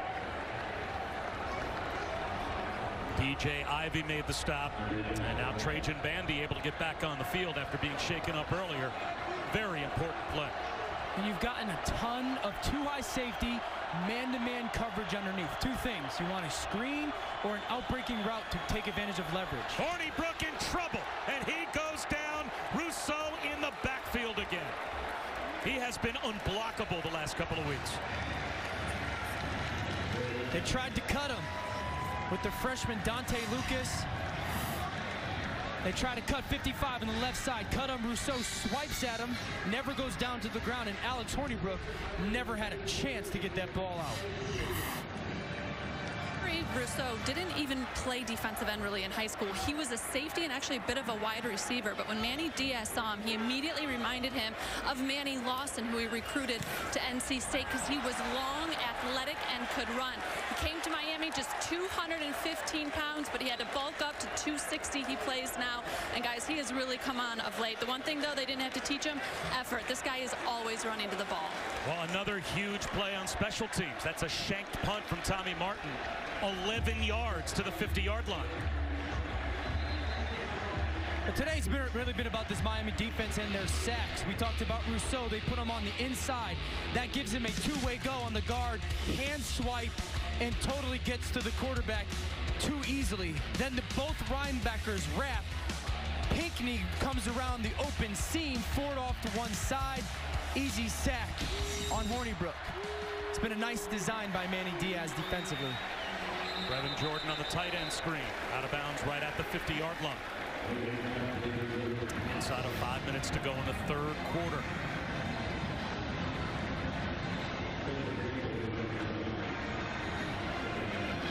Gain of a yard on first down.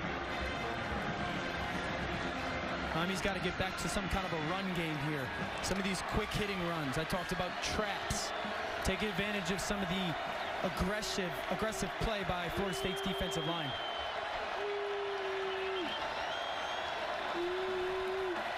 Blitz. Underneath catch is made by D. Wiggins. And another big third down coming up. Third down and 4. As once again dealing with great field position for Miami. A chance for Florida State to get a stop. Well, Florida State's defense has played pretty well so far. They put in some tough situations and third down conversions, which has hurt Miami, has hurt Florida State's defense. I think you got to play some man coverage here and challenge the Miami receivers. And if I'm Dan Enos from Miami, I want to get some kind of a mesh, guys running against each other to see if you can take advantage of it. Florida State's checking the zone right now.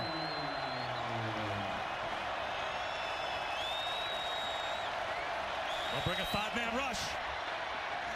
Flags everywhere as DJ Dallas breaks a tackle and picks up the first down. Couple of flags thrown in the offensive backfield.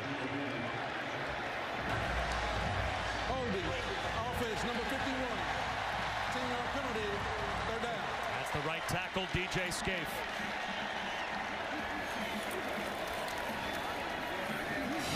We'll watch Scaife on the right here. And then as this linebacker pressures and he shoots through this gap, watch him stick the left arm out there and clothesline him. If he had just stabbed him and taken the chill off of him to the quarterback, that ball would have been out. But that clothesline, that wrap, that's an easy flag for the official. Third down and 15 after the penalty. And this time the Noles rush only 3. Bullet throw and the pressure is broken up. Good job by Levante Taylor to read that throw up the seam. And the penalty costs Miami great field position as they start at the 50-yard line and now have to punt on their side of midfield.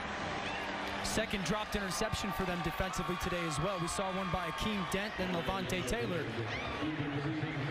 Those are, you hope that those dropped interceptions at that field position don't come back to haunt you. And this punt down the sideline is going to roll all the way down inside the 5-yard line and is stopped at the 1 by the Canes. 3:01 to go in the third quarter. And that time Lou Headley with a major change of field position in UFC 244.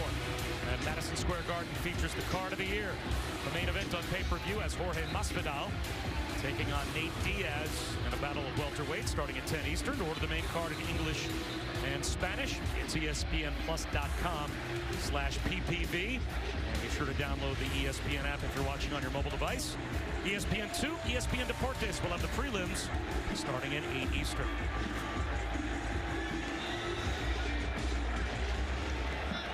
Florida State has rushed for a total of 27 yards. in this game, and they are at their own 1-yard line. And they're going to line up Cam Akers to take the direct snap. Straight ahead run, no gain. It'll be 2nd down and 10 inside the 1. Shaq Quarterman was there for Miami. I looked at this, if I'm Florida State offensively, Trajan Bandy, who is Miami's best corner, is not in the game right now. So I'm calling a play where if it's one-on-one coverage to Tamarion Terry, which is at the bottom of the screen, I'm throwing it there. If not, it's going to be a run play. 2 deep safeties, though, for UM. Exactly. So then that should be a run if they stay in 2 high. It looks like they're going to go to 1 high. Should be one-on-one down to 15. They just rolled a safety into the slot. There's the handoff. And wrestling his way across the 5 out to about the 7-yard line is Akers. Shaq Quarterman need another tackle. 3rd down and 3 at the 8 for Florida State.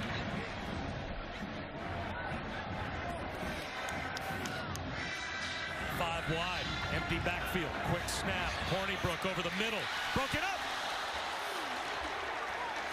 Robert Knowles gets the pass defense, and it's a 3-and-out for the Seminoles, and they'll have to punt from about the end zone. The right play, it's the right throw, but watch, it's just going to be a little bit behind Harrison.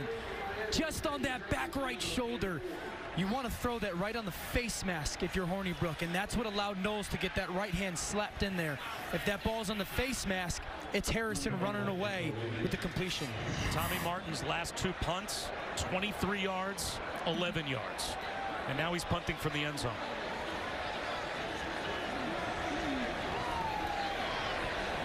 You'd want KJ Osborne to move up a little bit closer with those short punts.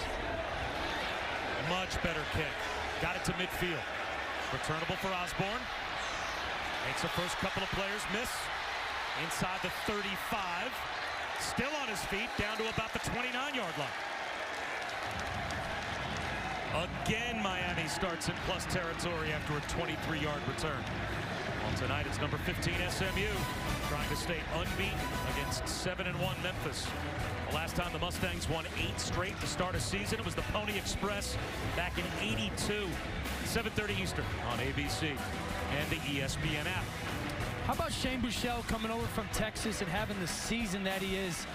The best offense in the American, top 10 in the country. They can throw it up and down the football field. I think this could be a play-action chance for Miami's offense. DJ Dallas takes the direct snap, so Miami with their own version of the Wildcat for 3 yards.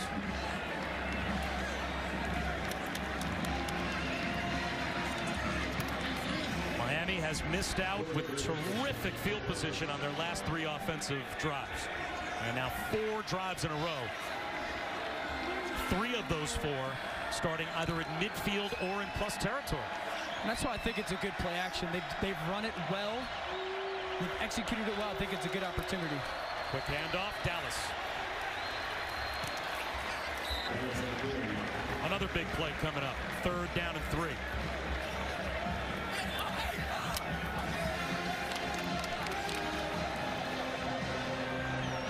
We've seen Manny Diaz be aggressive this afternoon already, going forward on 4th down. 3rd down and 3. If your thought process is, I'm going to go for this on 4th down, you can pop a run here. They're in this tight, snug formation where they like the quick outs and stick routes on the inside. Shoulder fake. Williams leaping and coming up short. Now, neither of these teams is in any way confident in their ability to make a field goal. This will take us to the end of the 3rd quarter. Will we come back to start the 4th? Are you kicking it if you're Manny Diaz? No, if I'm Manny Diaz, I'm going for this. Going nice for it job by my quarterback getting me that yard. We will start the 4th quarter with a 4th down decision for Manny Diaz. He's got the field goal. That's in college football history. They'll have their top 11 of all time Thursday at 7 on ESPN. We start off the 4th quarter with a 37-yard field goal attempt, and Price misses it. The field goal nightmares for both teams continue. It's still a 1-score game. Manny Diaz didn't go for it on 4th and 1, and Price can't knock it through.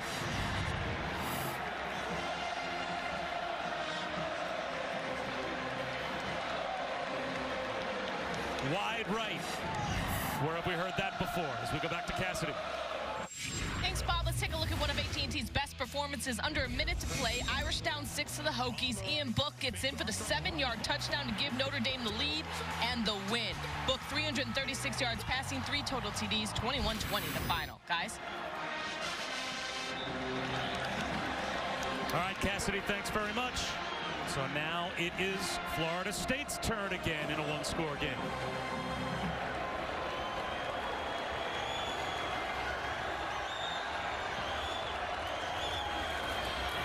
Hornibrook, he has been under siege all day by that Miami defensive line, and he goes down again. Jonathan Ford, a loss of 9.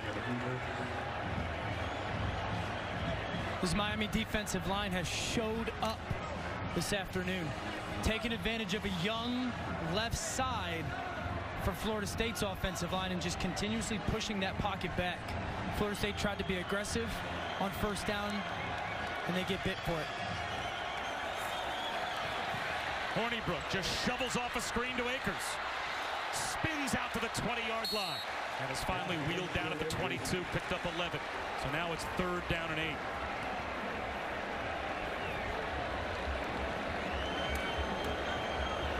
I've talked about number 15, Tamarion Terry, a bunch. I don't think you could just put him out on the sideline right now and plan to throw him the football. You've got to do something to move him. Hornibrook. Another little shovel pass over the middle, but tumbling down was Neighbors, couldn't hold on to it, and there's a flag down in the offensive backfield. Personal foul, roughing the passer. Defense in between 6. 15-yard penalty, automatic first down.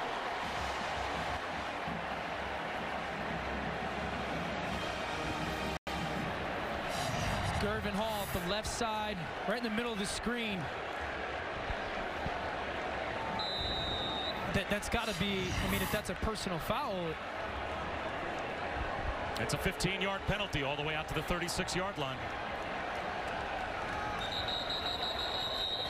Could it be targeting? The previous play is under further review. That was not called on the field, but the replay booth, if they see an indicator of targeting, they can stop play, they can take a closer look, and they can see if they want a targeting foul to be called. And if this is lowering the head, crown of the helmet, that looks like that could absolutely be an ejection for Gervin Hall. That's what I think it has to be. If that's a personal foul, because it's not like he hits him late or anything like that. Yeah, I mean, obviously it can be unnecessary roughness or a late hit on the quarterback without it being targeting. But if you hit with the crown of your helmet just the way Gervin Hall did, that looked like it caught Hornibrook right under the chin with the crown of the helmet.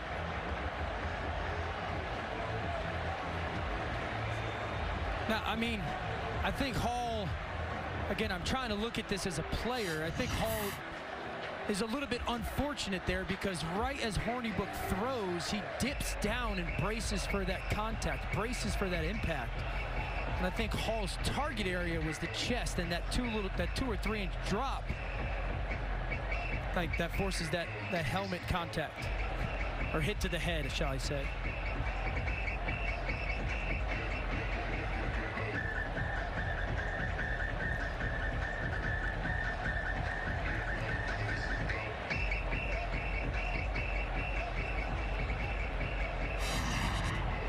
Watch as Hornibrook releases this football. You're just going to see a little duck, a little dip right there. Now it's minor. It's 2 or 3 inches. But that's a big 2 or 3 inches when there's just that contact to the helmet, contact to the head area by Hall.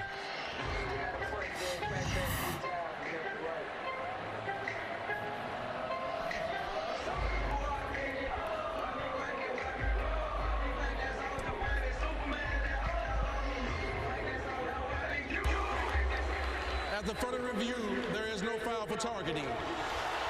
Wow. Now they're not taking the 15-yard penalty off, but Gervin Hall stays in the game. I think it was a really difficult decision, if I'm being honest. I don't think it's a late hit. I think it's more, you lean more towards targeting there than a late hit to me. But I do think that that dip by Hornibrook kind of muddied that picture. And again, the only way that targeting ends up being enforced is if the replay booth can 100% confirm it. That's right. Back to Cam Akers to take the direct snap. Quarterman. Silvera. Stop him after a gain of a half yard. Guys, that's a huge call that was no targeting on Hall, because his backup, Bolden, is done for the game with an ankle injury. That he sustained celebrating his interception.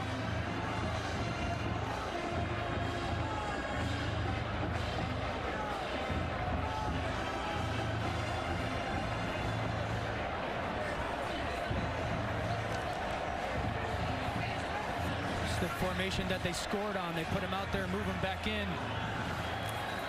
Swing pass to Akers. Nowhere to go. They couldn't block it up for him. Shaq Quarterman does it again. 47 consecutive games started, the second longest active streak in FBS. He has just been a rock in the middle of that Miami defense now for the last 4 years. Well, great diagnosis by him. It was the same play that Florida State had scored on earlier. You bring Akers out, then bring him back in. You try to get the defense to shift with him. He never did. And then once he saw Akers go back out to that bunch, he drove to the football to force this 3rd and long. Quarterman has been all ACC all 3 previous years at UM. Hornibrook, long throw, and that could have been intercepted. DJ Ivey after a ball that sailed up over DJ Matthews. 12.5 minutes to go, and Florida State's going to have to kick it away.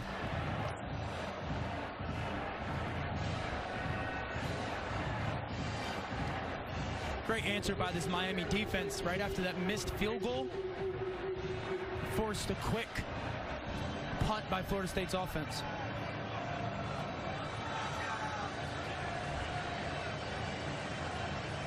Here's Tommy Martin. Spiraling kick. Osborne from his own 26. Heads backwards. Gets a block.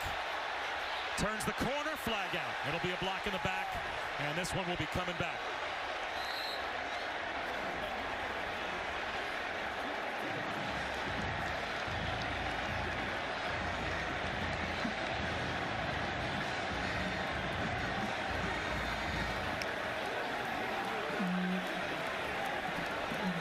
It's either a block in the back or a blindside block. And we'll see what the officials come up with, but it looks like that's going to erase what was a 20-yard return.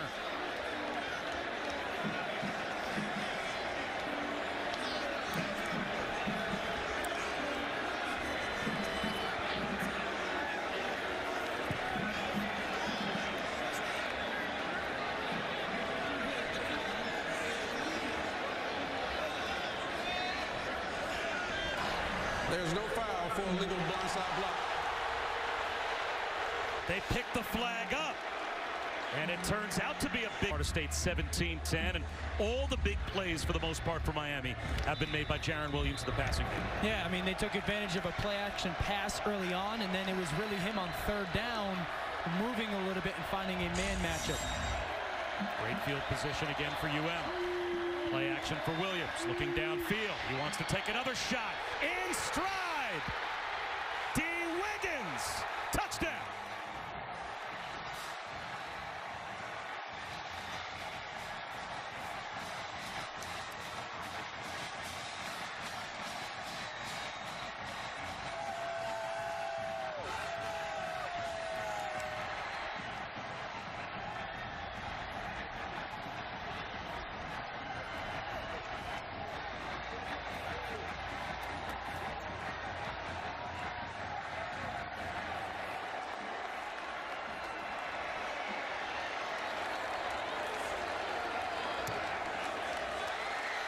Two touchdowns. We came up with prime time.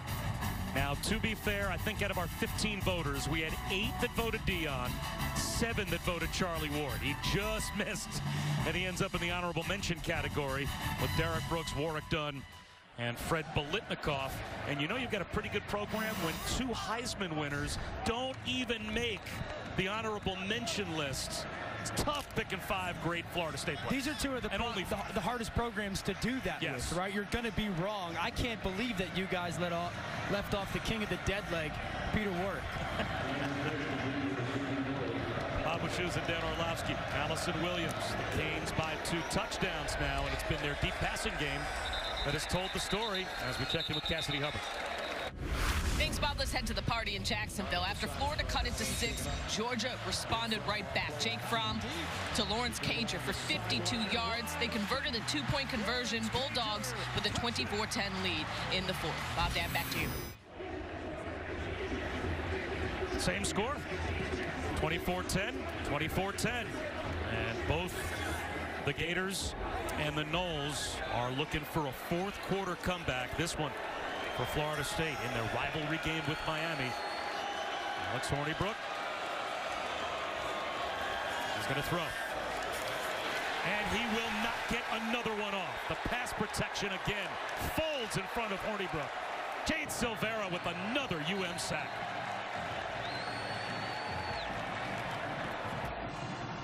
This defensive line for Miami continues to show up. How about these big plays? Miami's offense has been willing to throw the football downfield and take some shots, and Florida State has gotten nothing. And it's because they're not doing anything to move around Tamarion Terry and get him some coverage off of him and into some favorable situations on the field. Layburn for a couple of yards. Would you think about going to James Blackman at quarterback if you're Willie Taggart? If for no other reason than Alex Hornibrook, as gutsy of a competitor as he is, he just doesn't have the arm strength to push the ball downfield and have a chance to create some of those big plays. Yeah, I get that. I think it would be the convenient thing to do that. This comes a little bit more to me about some play calling and stopping or staying out of 3rd and 15 plus. Here comes the rush again, and down he goes again. Tripped up by guess who? Greg Rousseau. 4 sacks for Gregory Rousseau. And 8 for Miami as a team. Wow. But this is some of the simple stuff of football. If you're in an offense that is staying in 3rd and longs, the defense knows you're doing one thing. Here comes a pass, and Rousseau, another nice job by Manny Diaz of moving him inside, and he knows it's a pass. You give him a 2-way go, another sack for this defensive line.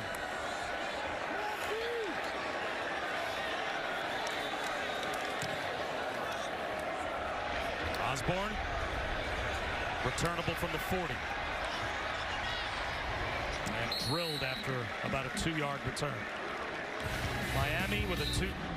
We think there's a 79% chance that Clemson is going to make it through and be one of the top 4 teams. What do you think? I would lean a little bit higher than 79. I would put Clemson, I mean, to me, they're almost a lock to get in. Too good of a team, and they're not going to be really challenged by anyone. Well, A, they could lose, but I'm wondering what else factors into that 21% of them falling short. Is there a scenario, any scenario, where Clemson could be undefeated and left out? No. I don't think so either. The college, that would be, you would send a message to some conferences that would not be good if you're the playoff committee going, what are you could only get in if you're undefeated in the SEC? Or that the competition this year in the ACC doesn't matter. Has been so bad that they are just not worthy.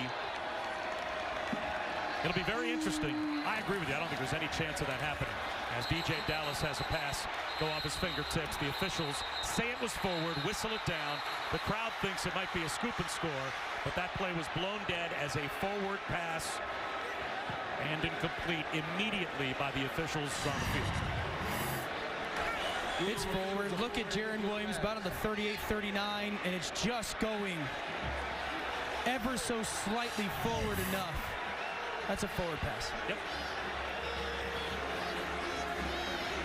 3rd down and 7. In a game that's far from over, Florida State has struggled offensively all day, but plenty of time to get at least 2, if not 3 possessions possibly with your timeouts with 9:22 to go. And smart play calling matters here. your defensive line is dominating the football game. This is a draw, a screen, a popped run, something here. Play clock down to 1. That's delay of game. They didn't get the snap off. So now it'll be 3rd down and 12.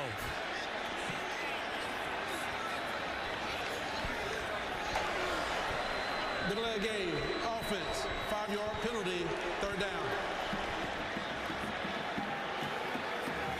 I don't care about the penalty right now if you're Miami's offense. I'm calling a play that is going to be a basic run. It's a screen. It's a draw. I am not going to put my young quarterback in a situation where he can make a decision that hurts our football team.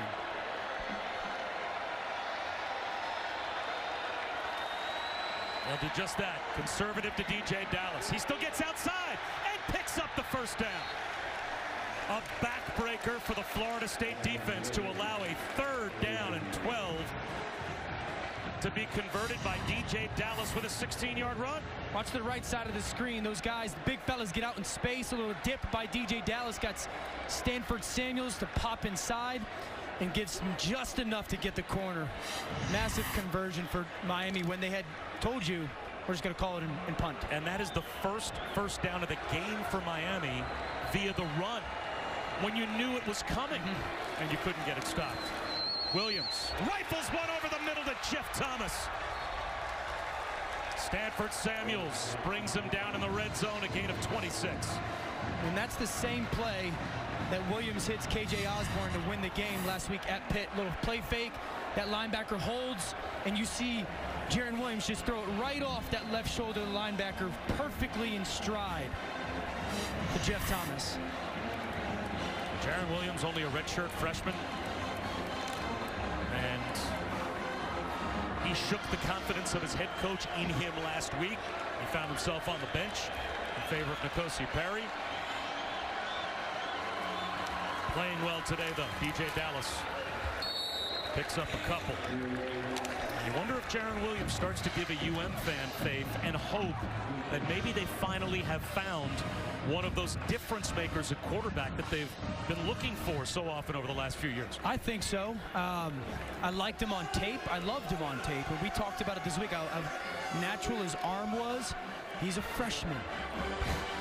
Canes fans need to be patient with his talent. There's so many good things there for him to build on in the future.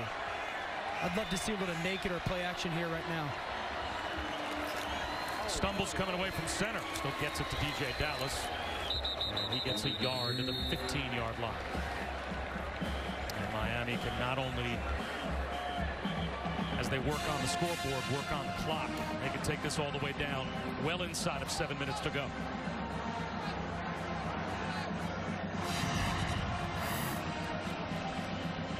Jarren Williams gets stepped on by the right guard or the center, Corey Gaynor.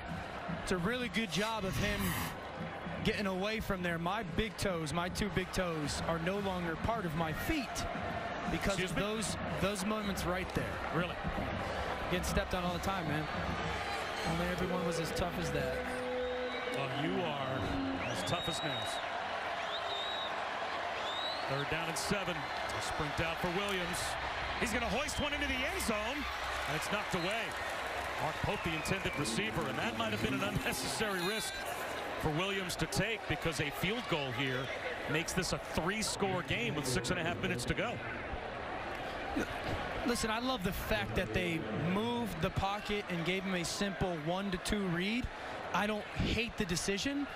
I would have liked to seen that ball closer to the sideline where only his guy can go catch it. But a good drive, some nice 3rd down conversions, a play action shot to get into this position. Camden Price from 32. And in this one, he has right down the middle.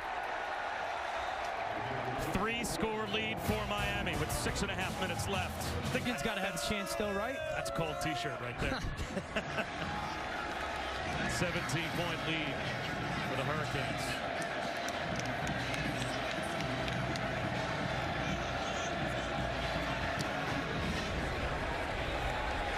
Line drive kick to the goal line. Rashawn Harrison to about the 27, but there is a flag down. A couple of flags, as a matter of fact. How about the day, though, for Gregory Rousseau? Yeah, the redshirt freshman's had a big afternoon. You put him inside, two-way go on that guard. Now he tries to get cut off me. I got to go to Hornibrook. Then the hand slap. You're watching this athleticism get tied to some technique, some skill. Again, he's only a redshirt freshman, a guy who used to play receiver in high school. He's had a little bit of a coming out party here on ABC. Florida State guilty of a hold, so that will back them up. Now, Manny Diaz, we talked to him about Gregory Rousseau, said that he is as nice a kid as they come. Said, I'd almost be surprised if he didn't apologize to quarterbacks after he sacks them. They happen a lot today. Yeah, he's getting a lot of opportunities for apologies. He's back there. He's been unblockable the last 2 weeks. He looked like this last week if you watched UM play Pitt.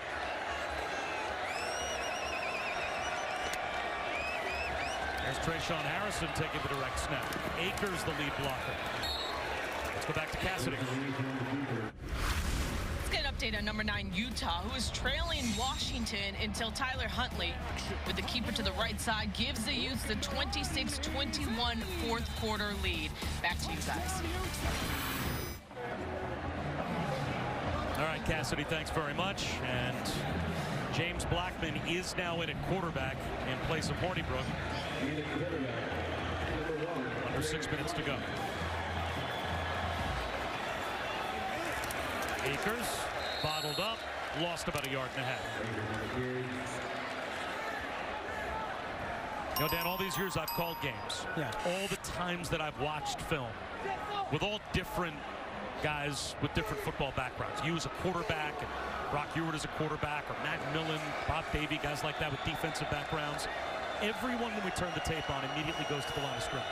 No matter what their background is, they want to see if Team A can block Team B. As Blackman throws one over the middle and is able to hook up with Harrison. Because in this day and age of spread offenses, fantasy football, it's still a line of scrimmage game. And today, I think more than anything else, this has been a game where Florida State can't block Miami, and Miami can block Florida State. I put it like this. When you have an offensive line that isn't good, it exposes your flaws. The flaws of a run game or Here receiver. it is again. Yep. It exposes the flaws. When you have a line that is good, you get to take advantage of all the other skill or talent that is around it. Silvera and Hill all over James Blackman now. The ball popped out. Miami thinks they've got a fumble recovery.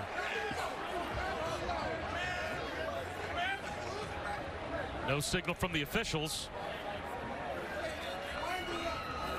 And it looks like they're going to say it's still Florida State ball, and Trayvon Hill is also shaken up on the play.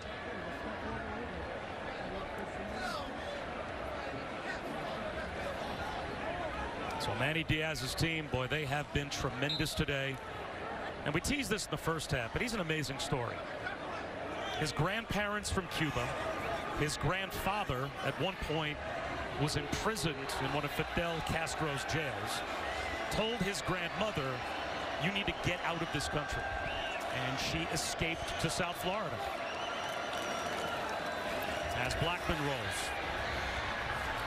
he'll run up the sideline and step out of bounds near the 40-yard line. And eventually, his grandmother and grandfather reunited, gave birth to Manny Diaz's father, who went to law school, became a lawyer, eventually became the mayor of Miami, and now the mayor of Miami is the father of the UM head football coach. This from a couple that at one point had to visit each other in a communist prison in Cuba and make the decision to separate, to send mom to the U.S. because dad said you can't stay here. I mean, talk about an American success story. Incredible. Talk about his family tree and what his family's been through and the lessons that got passed down from that type. Rebuilding Miami's football program is going to be the easy thing that him and his family have been through. 4th and 1. And obviously the Noles will go for it. Blackman's going to hoist one up for DJ Matthews. And this is going to be an easy interception for Gervin Hall. Hall gets a block. And he is into plus territory and brought down as Blackman got walloped as he threw that one deep. And Gervin Hall's going to get a chance to wear the turnover chain.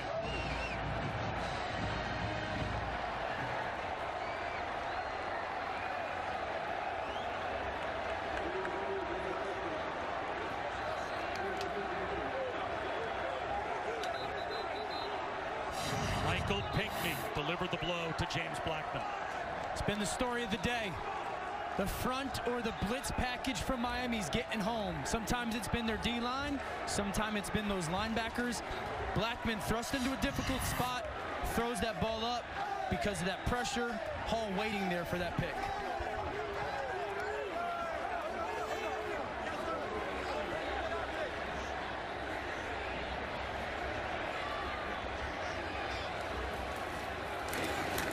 DJ Dallas. That'll be a face mask call, you'd have to think, against Florida State. Boy, hard to believe no flag came out. It certainly looked like DJ Dallas had the face mask tugged at SportsCenter tonight after Top Rank Boxing with Michael Eaves and Zubin Mehenti. They'll recap UFC 244. Masvidal Diaz post-fight coverage. Plus Canelo Alvarez. Sergey Kovalev reactions as well. With Canelo looking for a world title in his 4th different weight class. Herbie's biggest Week 10 takeaways as well. All of that on SportsCenter. After boxing later on tonight on ESPN and the ESPN app. I think it's important to remind everybody that Miami, every FBS game that they've been a part of this year has been a one-possession game. We saw them open the college football season and play a really good Florida team tight. They started terribly against Virginia Tech, came back, but lost by a touchdown. They tackled awful against Georgia Tech, lost by a touchdown. We thought that they were a better football team than the record said. I know you are what your record is, but I think it's been on display that there is some really good talent still here on this football team, and Manny Diaz has them going in the direction that he wants them to, especially the 80% of their football team that is the most important one, those leaders.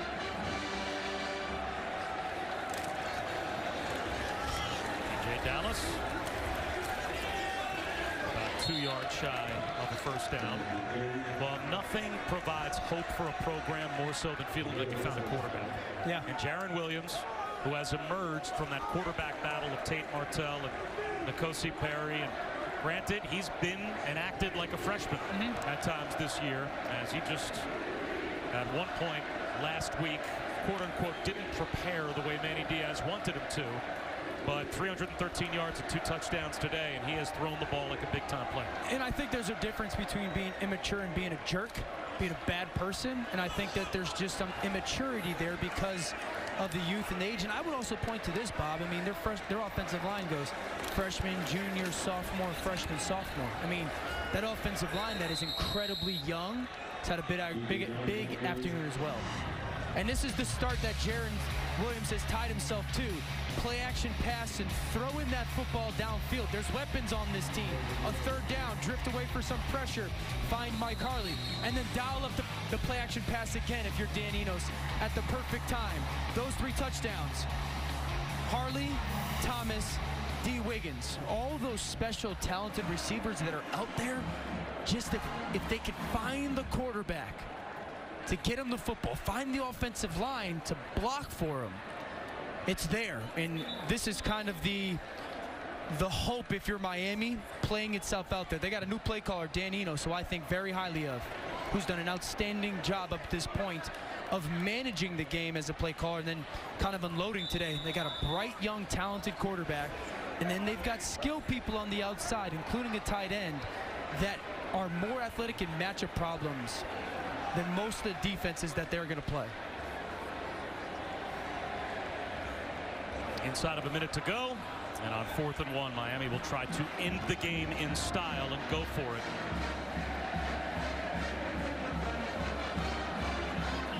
Last season, the Canes at home beat Florida State with a big comeback.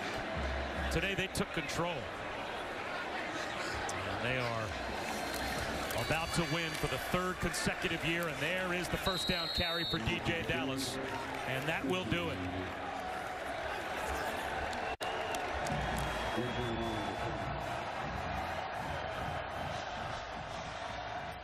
So the Canes will win the rivalry game. And a big smile on the face of Jarren Williams. And he played like the kind of quarterback you want to build a program around today. Not bad for your first time playing in this rivalry game. To your point, a quarterback that you feel like, wait, we might have found him for the first time in 20 years. We might have found our quarterback to get us back to our glory days.